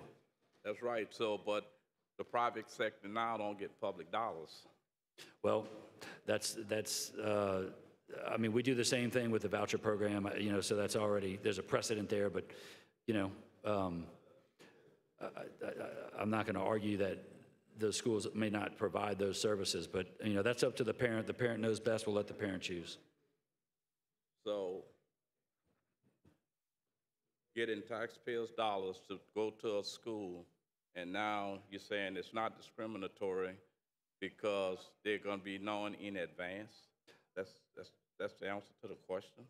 My answer to your question is I don't believe they're acting in a discriminatory manner if they go through the scenario you're laying out. I don't think it's discriminatory. In the public school system, if a kid have a special need, because of the fact they have to provide that service, and now you're going to do a private school to be able to go to, take taxpayer dollars and go to, and you're going to say they don't have to provide that service. Well, but they're not getting the money for that service. In other words, if it is so right now, I think what Bessie said, they needed probably about $15,000 for the special needs kids. If they go to a private school that provides those services, they get $15,000. If they go to a school that doesn't have it, and let's say that scholarship amount's $7,500, they're getting $7,500. So the school's not going to get the balance because they're not providing the service. But look, there's public schools that provide special needs services and ones that don't. So if a kid goes to a public school and says, hey, I want to go here, we don't provide special needs, that's not discriminatory. No more is it discriminatory if someone who lives in Jefferson Parish at a public school wants to go to a public school in Mandeville because it's an A-rated school, and they say you can't go here because where you go is determined by your mailbox, where your address is. That's not discriminatory. No, but what you just said was at a public school, if they don't have the service, at a public school, they have to offer the service. Every single public school offers full disability services? If you go to a public school, they have to provide that service. Well, I didn't know that. But to answer your question, I don't believe it's discriminatory. Well, that's just the point that needs to be made and brought out. Thank you. Thank you.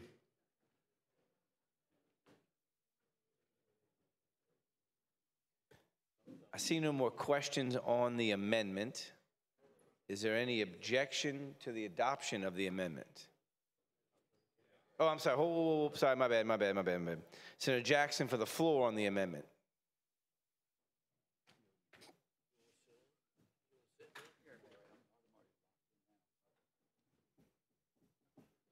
Thank you, Mr. President. Members, I passed out a document earlier that's on your desk because what's included in this amendment is an amendment that a majority of the Senate voted on last week to ensure that we had accountability in the state of Louisiana for this program. And a number of people who are not members of the legislature said that this amendment that we're about to strip off the bill if you vote yes for the current amendment we on was not current law. I have a copy of that amendment on top, and I have the rules and regs for the voucher program afterwards. And then I have the statute attached there too for the voucher program. And I wanted us to be clear on what we're voting on. Because the simple truth is everything that's in my amendment that was previously adopted, that if you vote in favor of this amendment, you will be removing, is the accountability that is currently in place for vouchers. And I researched and pulled all these documents that staff used to draft this amendment so that you could see it for yourself.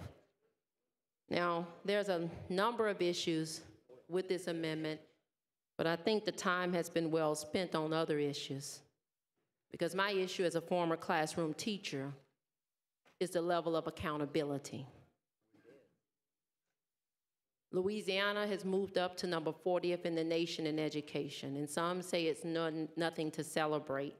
But after being 50th for so long, we have to realize and acknowledge that we're doing something right on the path to bringing all children in the state of Louisiana out of a failing system. Not just those that attend private schools, but the public schools too. And when we acknowledge that, the question is, if you vote for the bill, you know, I'm not, but you may. But if you vote to remove accountability, how will we know what works? If this is a great idea, then accountability in the voucher program will follow this program. And guess what accountability will show? That you were right if you support the bill and I was wrong.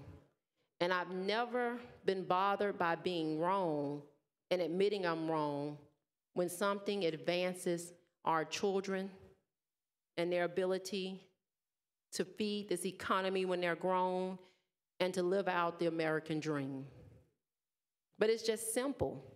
With no accountability, a lack of accountability, when we usurp our duties to our district to at least, at the minimum, keep the same accountability on the program that's being merged into this program, that's at issue. I've never understood why someone would be afraid of afraid of accountability with a great idea. The only reason you skirt accountability is because you're still questionable on whether it's a great idea. So I rise in opposition to this amendment because I originally came up and asked us to divide amendment number 2 from this set of amendments. Because accountability is a different debate on whether we pass ESAs or not. Accountability should be on every state dollar that is spent.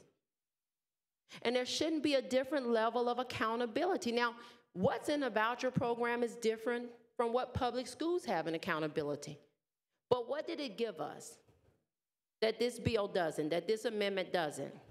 Because I've read the so-called accountability provisions in this amendment.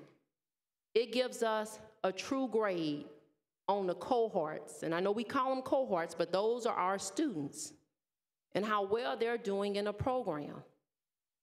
I don't understand for the life of me why we are shunning away from having the knowledge base that we need to determine if what we're doing for our students is right. So the accountability amendment just clearly does this. It gives us what we need in 2 or 3 years to determine whether we should shift more money to the ESA program or whether we should shift more money to the public school system. Because if you look at this amendment, you are going to be asked that every year. Every year, we're going to have to determine the budget for ESAs, for public schools. But the difference between the voucher program and this program, if this amendment passes, is that you don't know how well students are performing. So we fund a budget blindly, not knowing whether we're helping students or hurting them. We don't do that in public schools, and I never thought we should. I never fought accountability in public schools because these are our kids. This is not about political party. This is not about what area of state we're from. This is about kids. And so I'm having a hard time understanding why would we be fighting the same accountability that's attached to the voucher program, that same accountability that allows the state of Louisiana constituents and us to receive a report to determine how well a program is doing and how we move forward. So let's separate whether you love ESAs, whether you love vouchers, from whether you really want to know how a program is performing. Because this amendment strips that accountability. This amendment doesn't say that there's going to be a cohort or a report. And I hear in the background it's not true. I've read the amendment. I've had time to read it. And what the amendment says is the school will set up some criteria. The voucher program right now, if you go to page 7, lines 50 through 54, these students will only be tested on English language arts and mathematics. Currently in our accountability system, students are tested on English, math, civics, biology. Civics is the new test.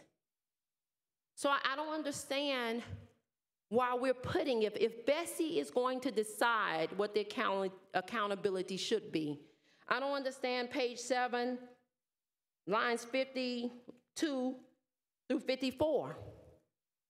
That narrows what type of test, what subject matter tests will be given on. We didn't do that for public education. What we said was, Bessie, you determine what you test on. So yeah, this is a narrow set of accountabilities. There's no language in any accountability statute or promulgated rules by Bessie that says we only test students on English and mathematics. I have a 9th grader. He just went through his testing period. He took English, he took math, he took biology because he's taken 10th grade class biology.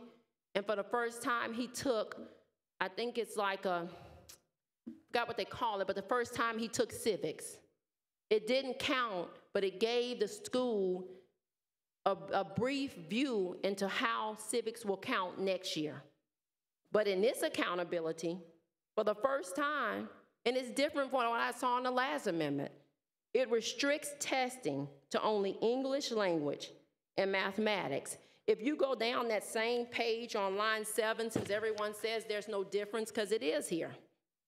Lines 57, 58, it says, upon approval by the state board, a participating non-school may select an assessment.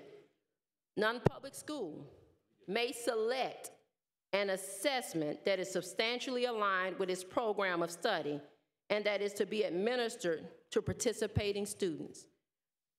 We are leaving the schools to select what the assessment looks like. The voucher program, if you look at my bill I passed out to you, I pulled it directly from there, doesn't leave the school to decide which assessment they take. It also doesn't narrow down what subjects they test in. And this is not true accountability. Because the two differences, the major two differences in this amendment we just received tonight is this. You're only testing in English and mathematics, and then the school selects the assessment. So you're going to have varying degrees of assessment all over this state for an ESA program. That's a reality. Because whatever assessment the school selects, that non-public school, so throughout our districts, the assessment is going to be different. Because each non-public school, after Bessie promulgates the rules, will decide what the assessment is. Now, how is that true accountability? And that's why I rise in opposition to this amendment. Probably wouldn't have rose at all had we not taken out accountability and came up with something that we said at the mic was the same, but when you dig into the weeds of it, you realize that Bessie won't decide assessment. Each non-public school will. And maybe we're okay with that today, but we shouldn't be. We shouldn't pretend that we're attaching accountability to a bill that we're not. I tell you what, no one in this room, not even the public school supporters, would go for attaching accountability that says every school across this state could pick their assessment. I'm not telling you what I want to tell you. I read the bill to you. I read the provisions in the amendment because it's just in black and white. And we can't debate with black and white. There is not one school right now, whether they receive vouchers or whether they're a public school in this state, that select their assessment. But if we pass this amendment, there will be. So there's no real accountability when everybody gets to pick how they're assessed. That's not true accountability. We'd be screaming bloody murder if we pass this for public schools and next year all of their scores went up. You know what we'd be saying?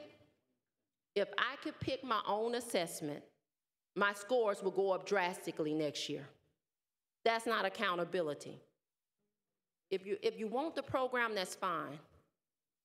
But want to know whether students are doing well or not, so you'll know what to fund. So I rise in opposition to this amendment. I'm going to keep coming to this mic today, even though I'm not feeling well, because what's more important than any differences we have is whether we can measure the true success of our students and whether we know what to fund each year and how to push our students to realizing the same dreams and goals that we've accomplished by being in this chamber. We need to know.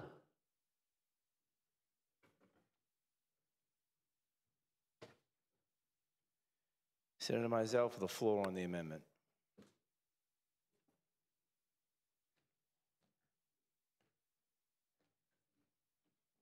Members, I know we're tired. I just want us to think about what we're doing here.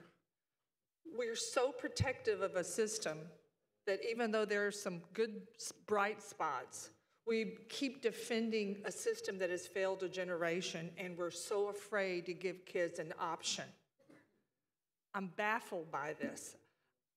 The amendment may not be perfect, no offense to Senator Talbot, but if we can provide an option, and I know we've talked about this, I know some people have A and B districts, that's great, but we're here for the whole state. When we vote on an LED bill, we're voting for the whole state. We've got pockets of kids without the funding to go to a school, to give them an opportunity, and ESAs that's just a letter to me. Opportunity is what I'm talking about. Opportunity. Those kids I keep telling y'all about that, and to Senator Andrews' point, we can't take the same test. Schools have incredible curriculums that perform well for them that we're trying to let kids who've been in failing schools get into.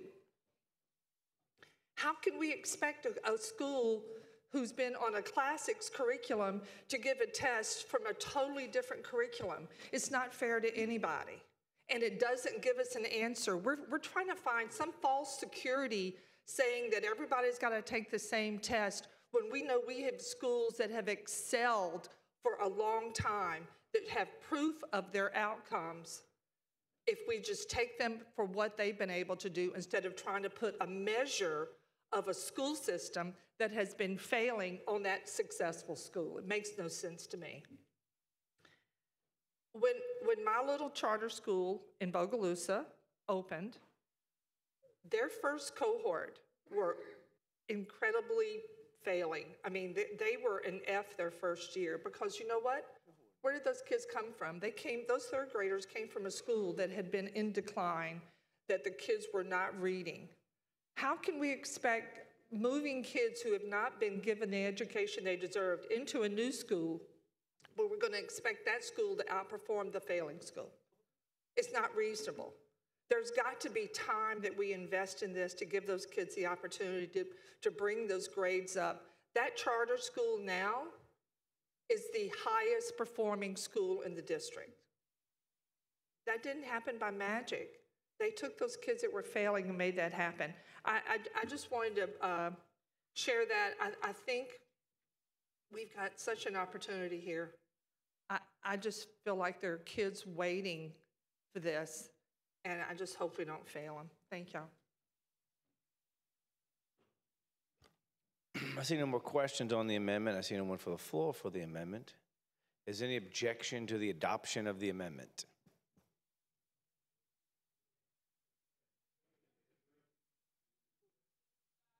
Okay, Senator Jackson has objected to the amendment. Members, Senator Talbot's brought an amendment which Senator Jackson has opposed. No, you don't need that. All in favor of the amendment will vote yes. All opposed to the amendment will vote no. Madam Secretary, open the machines. Vote your machine, members. Vote your machines.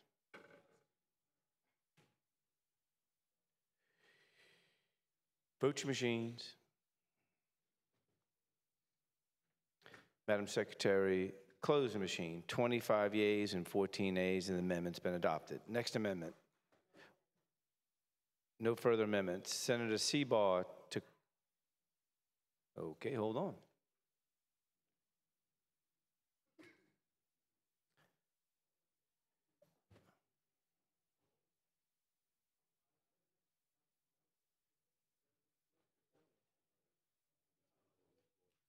Amendments.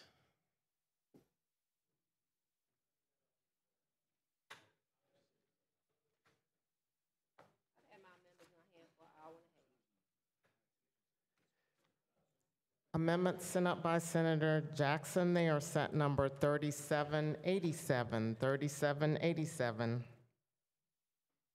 On your amendments.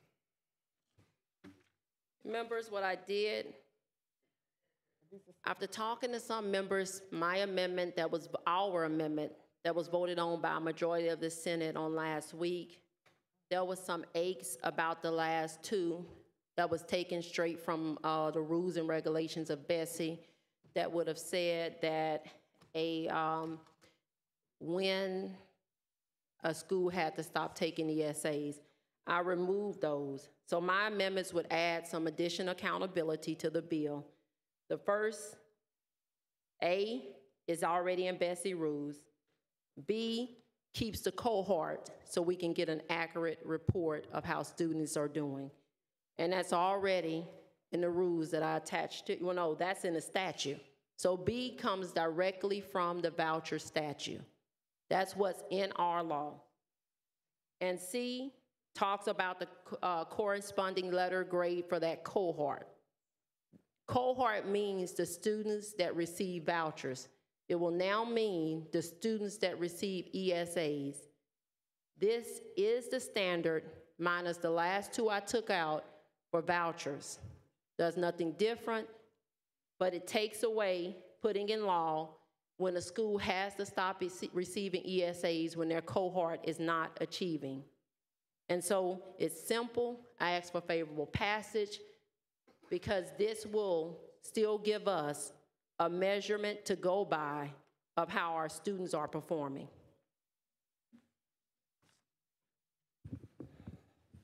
Senator Kathy for a question on the amendment.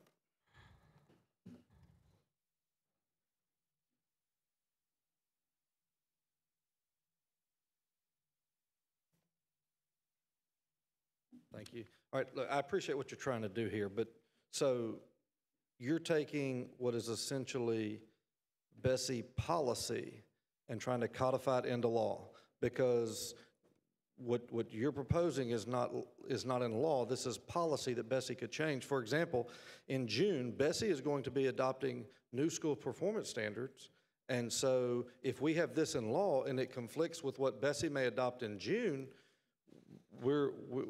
you've got problems. Number B is the statute. A would not conflict with any Bessie policy. It just states that the participating students are administered all examinations required by the pursuant to the school and district accountability system and being prescribed a grade level. So whatever Right, that's already in the bill. No, it's not. There is a testing mechanism in the bill for a nationally normed test. The testing mechanism in the bill talks about a test that they can pick, the school can pick, not what Bessie can pick. So this says whatever Bessie selects as the national norm, these students would also take. Then B is already in the statute. And C just basically talks about giving the cohorts, once their scores come in, the same thing we do now when you go on the Department of Education website to see how voucher students perform, gives that cohort a letter grade based on their testing. Right. Again, I think that what you're trying to do is to codify policy, and I just think that's a bad position for us to take as a legislature. But look, again, I appreciate your We've codified policy a number of times. Right. Well, not something as fluid as this. But anyway, thank you.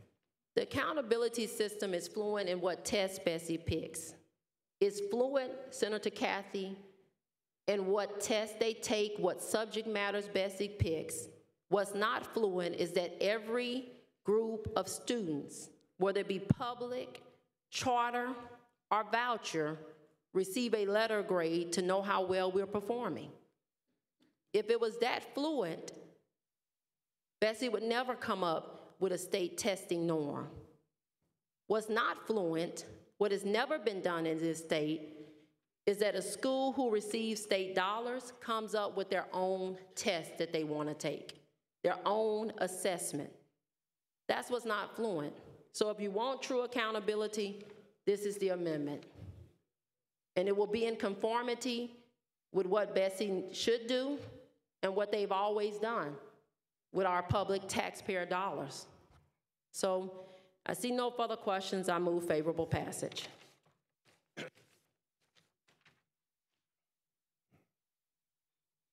See no questions on the amendment. Is there any objection to the adoption of the amendment? Senator Edmonds objects. On your objection.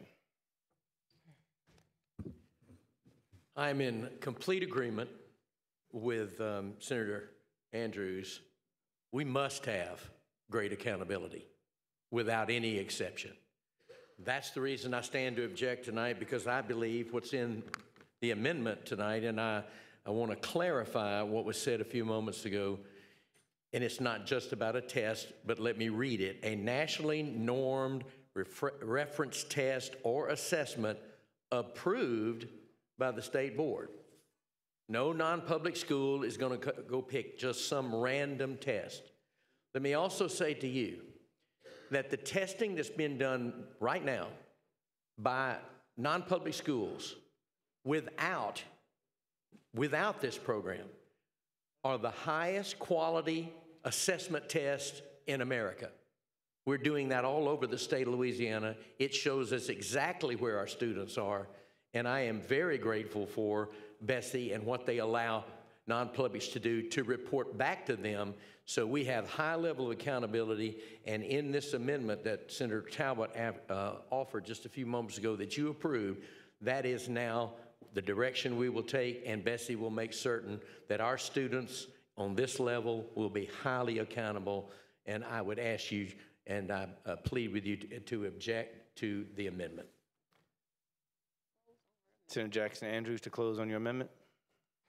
Again, members, there will be a test. I never said there wouldn't. What I said is that on page 7, lines 58 through 60, the non-public school selects which assessment they give. Never before in this state have we allowed a school to select which assessment they give and call it accountability. That's like putting lipstick on a pig and calling it a cow. That's just what it is. You cannot pick your assessment. You cannot pick your measurement of accountability. If we graded ourselves as legislators, I'd have a A on La B score. And we all know that's not true. We don't pick our own assessment. Not one school right now in this state picks their own assessment. Bessie picks the assessment, the measure by which they will be assessed. That's fact. Now, if picking your grading scale and how you're going to be assessed is fair, you think it is, vote the amendment down. This doesn't hinder ESAs. It just puts them in line with years of how Bessie has done their business. I've never seen in a bill. It wasn't in the voucher bill where we let each school pick their own assessment. Now, if you're talking about what we never have done, Senator Kathy, this we've never done, not even with vouchers. Not one school in this state as it stands, not one cohort, not one program that receives state's funding selects their own assessment. So I again ask for favorable passage. It's just reasonable. That's what it is. It's reasonable. But I know sometimes reason prevails and sometimes it doesn't. So I ask for your favorable passage. Senator Andrews has offered an amendment to House Bill 313, which Senator Edmonds has objected. When the machines are open, all those in favor of the amendment will vote yes. All those opposed to the amendment will vote no. Madam Secretary, open the machine, please. Vote your machine, members. Vote your machine. Vote your machine, members. Vote your machine.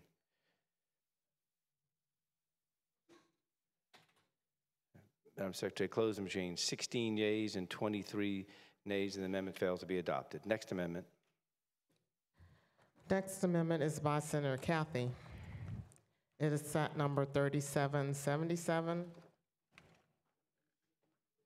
3777. Senator Kathy. Thank you, Mr. President. Members, Amendment 3777 simply says that no locally levied school district tax revenue shall be transferred to any participating school located outside of the school district where the tax is levied or any participating non-public school within the district. So it just says that your local tax dollars stay in the parish with which they're levied. Wait, hold on 1 second. Let's give it a second to get that amendment up real quick. Members, hit refresh.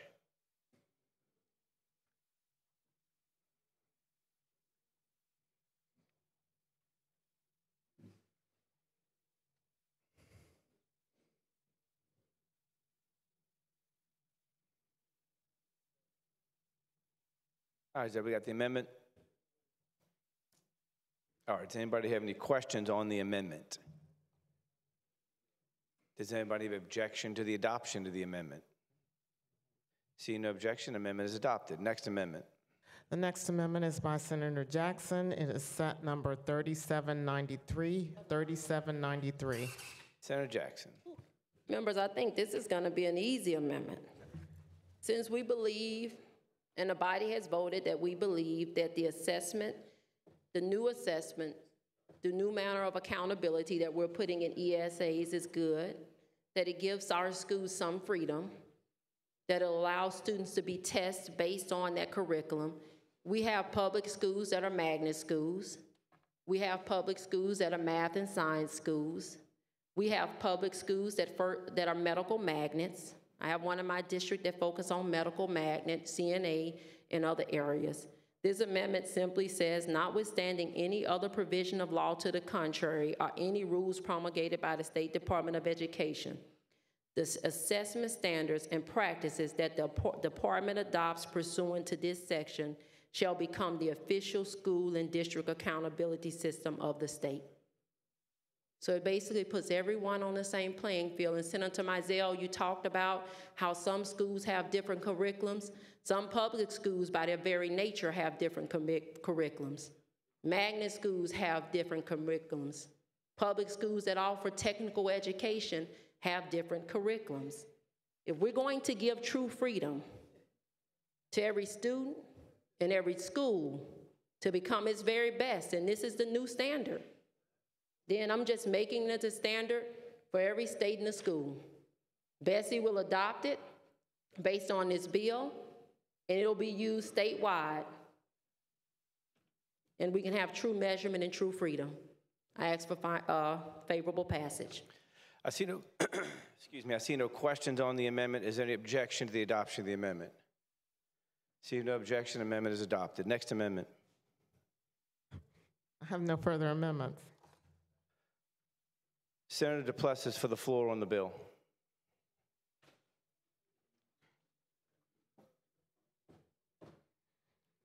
Thank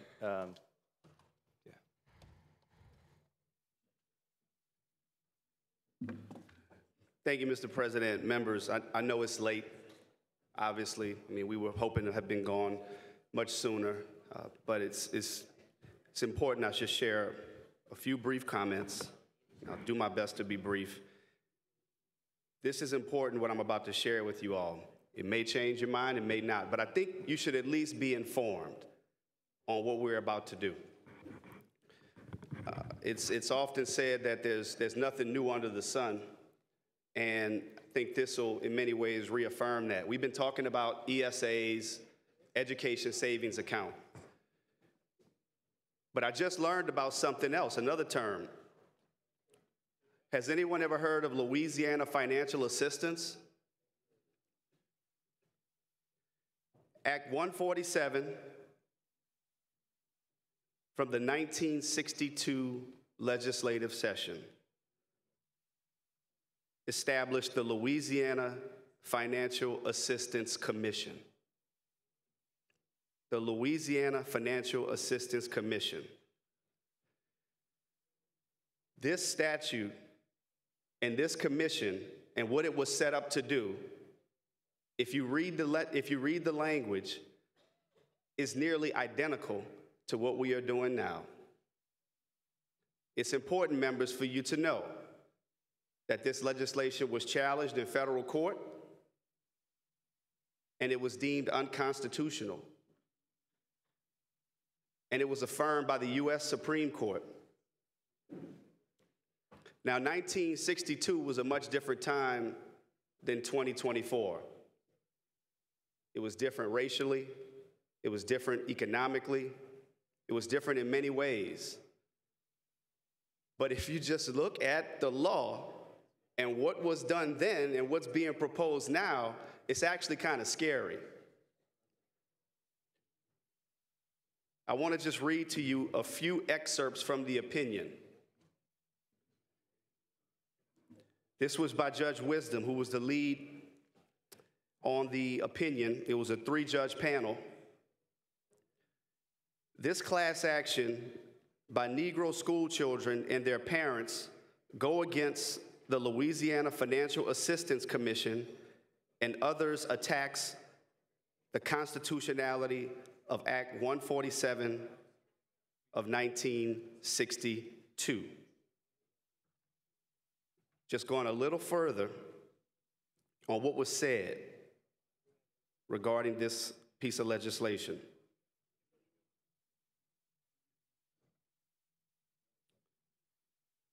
Under that law, the commission administers a program of tuition grants to pupils attending private schools in Louisiana.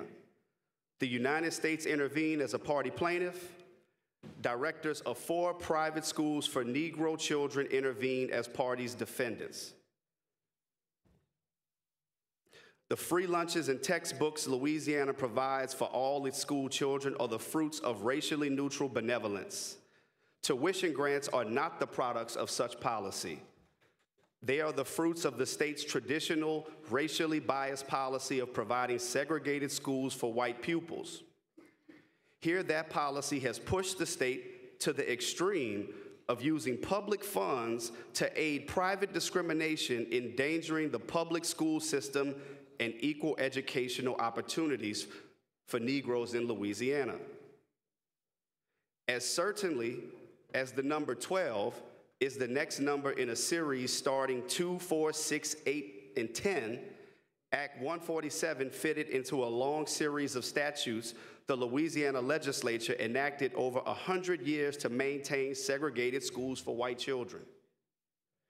After the Supreme Court's 1954 decision in the school segregation cases, the legislature rapidly expanded the series.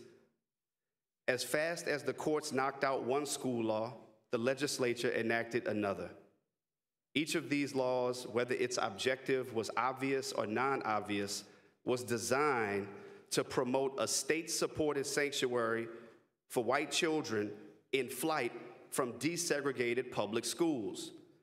Act 147 of 1962 is unconstitutional. The purpose and natural or reasonable effect of this law are to continue segregated education in Louisiana by providing state funds for the establishment and support of segregated, privately operated schools for white children. The United States Constitution does not permit the state to perform acts indirectly through private persons, which it is forbidden to do directly. The evidence before the court shows that the tuition grants have supplied a heavy predominance of funds needed to establish and maintain post-1954 and especially post-1962 private segregated schools. The Commission's recent decision to reduce its aid to less than 50% of the funds required for operating a school fails to take the curse off the act. There is no such thing as the states legitimately being just a little bit discriminatory.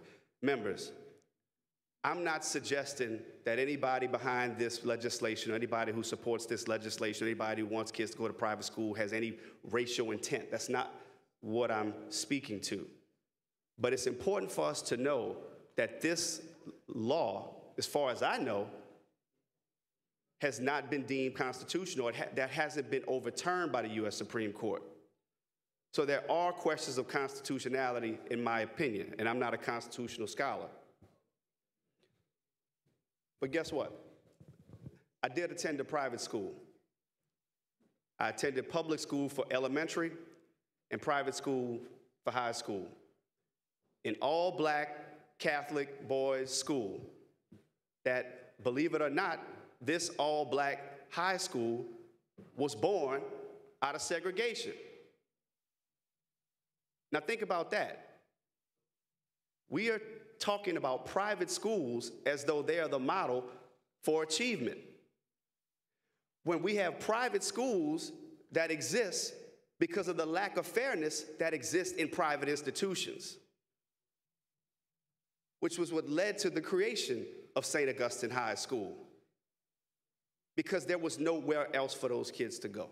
And I'm fortunate that my parents was able to send me and my brothers there. Blessed, proud of my experience. But it doesn't mean that I got the best, and it doesn't mean that I couldn't have gotten better at a public school. And the state didn't pay for it. So, the question becomes, what is our responsibility? If we want every kid to go to a private high school because we're saying that's the standard, well, what about what's left? What about our responsibility to the public education system in Louisiana? And I think that's what Senator Jackson has been fighting for, trying to ensure that accountability. I know that this is an important vote for a lot of people. I did a poll prior to coming into session, like many of us may have done, because we had the opportunity to do that. Senate District 5, the district that I represent, I asked the question, and nearly 700 people responded to that poll.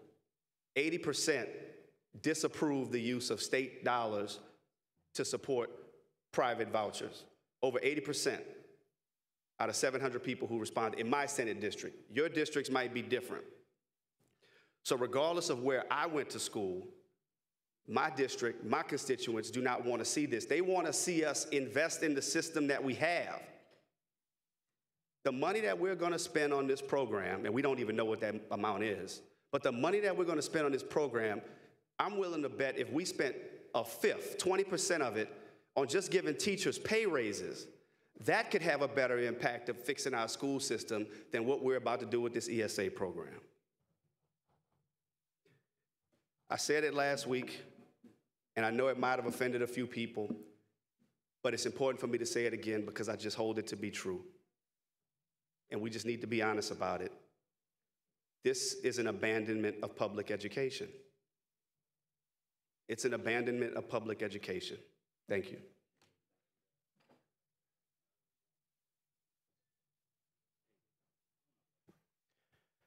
I see no one else for the floor on the bill. No more questions. Senator Edmonds to close. There he is.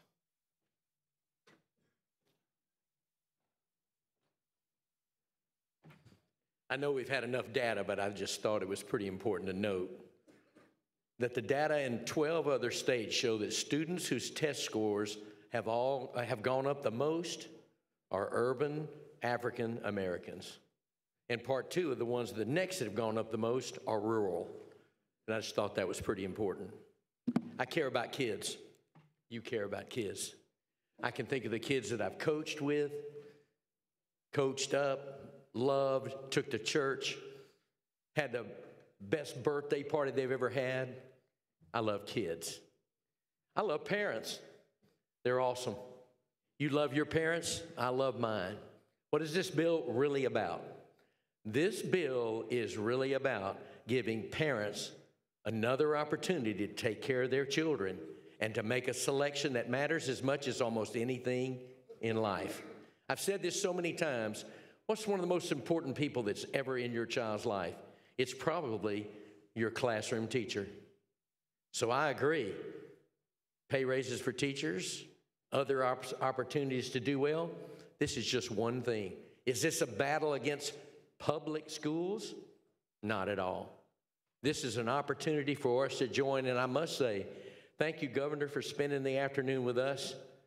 And just like you've campaigned, and many of us have campaigned, we've gone to our constituents, and we've said to them with closed fist or sweat or on our brow or a snap in our step, we will do something to change the dynamic of education in Louisiana. We will get it done. That's why you're here. I would be amiss if I didn't thank Senator Talbot for such a great work. I appreciate your help. And I thank every one of you, and I hope that right now, I know we've been long, but how do you close on such a hopefully historic moment? That we remember tonight. We remember tonight as the next step that we have taken for the children and parents of the state of Louisiana. And you'll remember and think, I'm so glad that I cast my vote for the opportunity to launch ESAs in the state of Louisiana. May God bless you for your vote. Thank you. Senator Edmonds, final passage, Senate Bill 332. Machines open in favor. Yes, those opposed, vote no. Secretary, opening machines. Vote machine, members, vote machine. Vote machine, members, vote machines.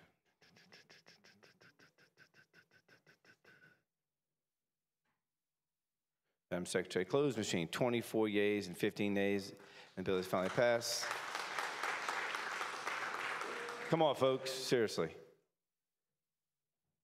Senator Edmonds moves to reconsider the bill passed and lay the motion on the table without objection.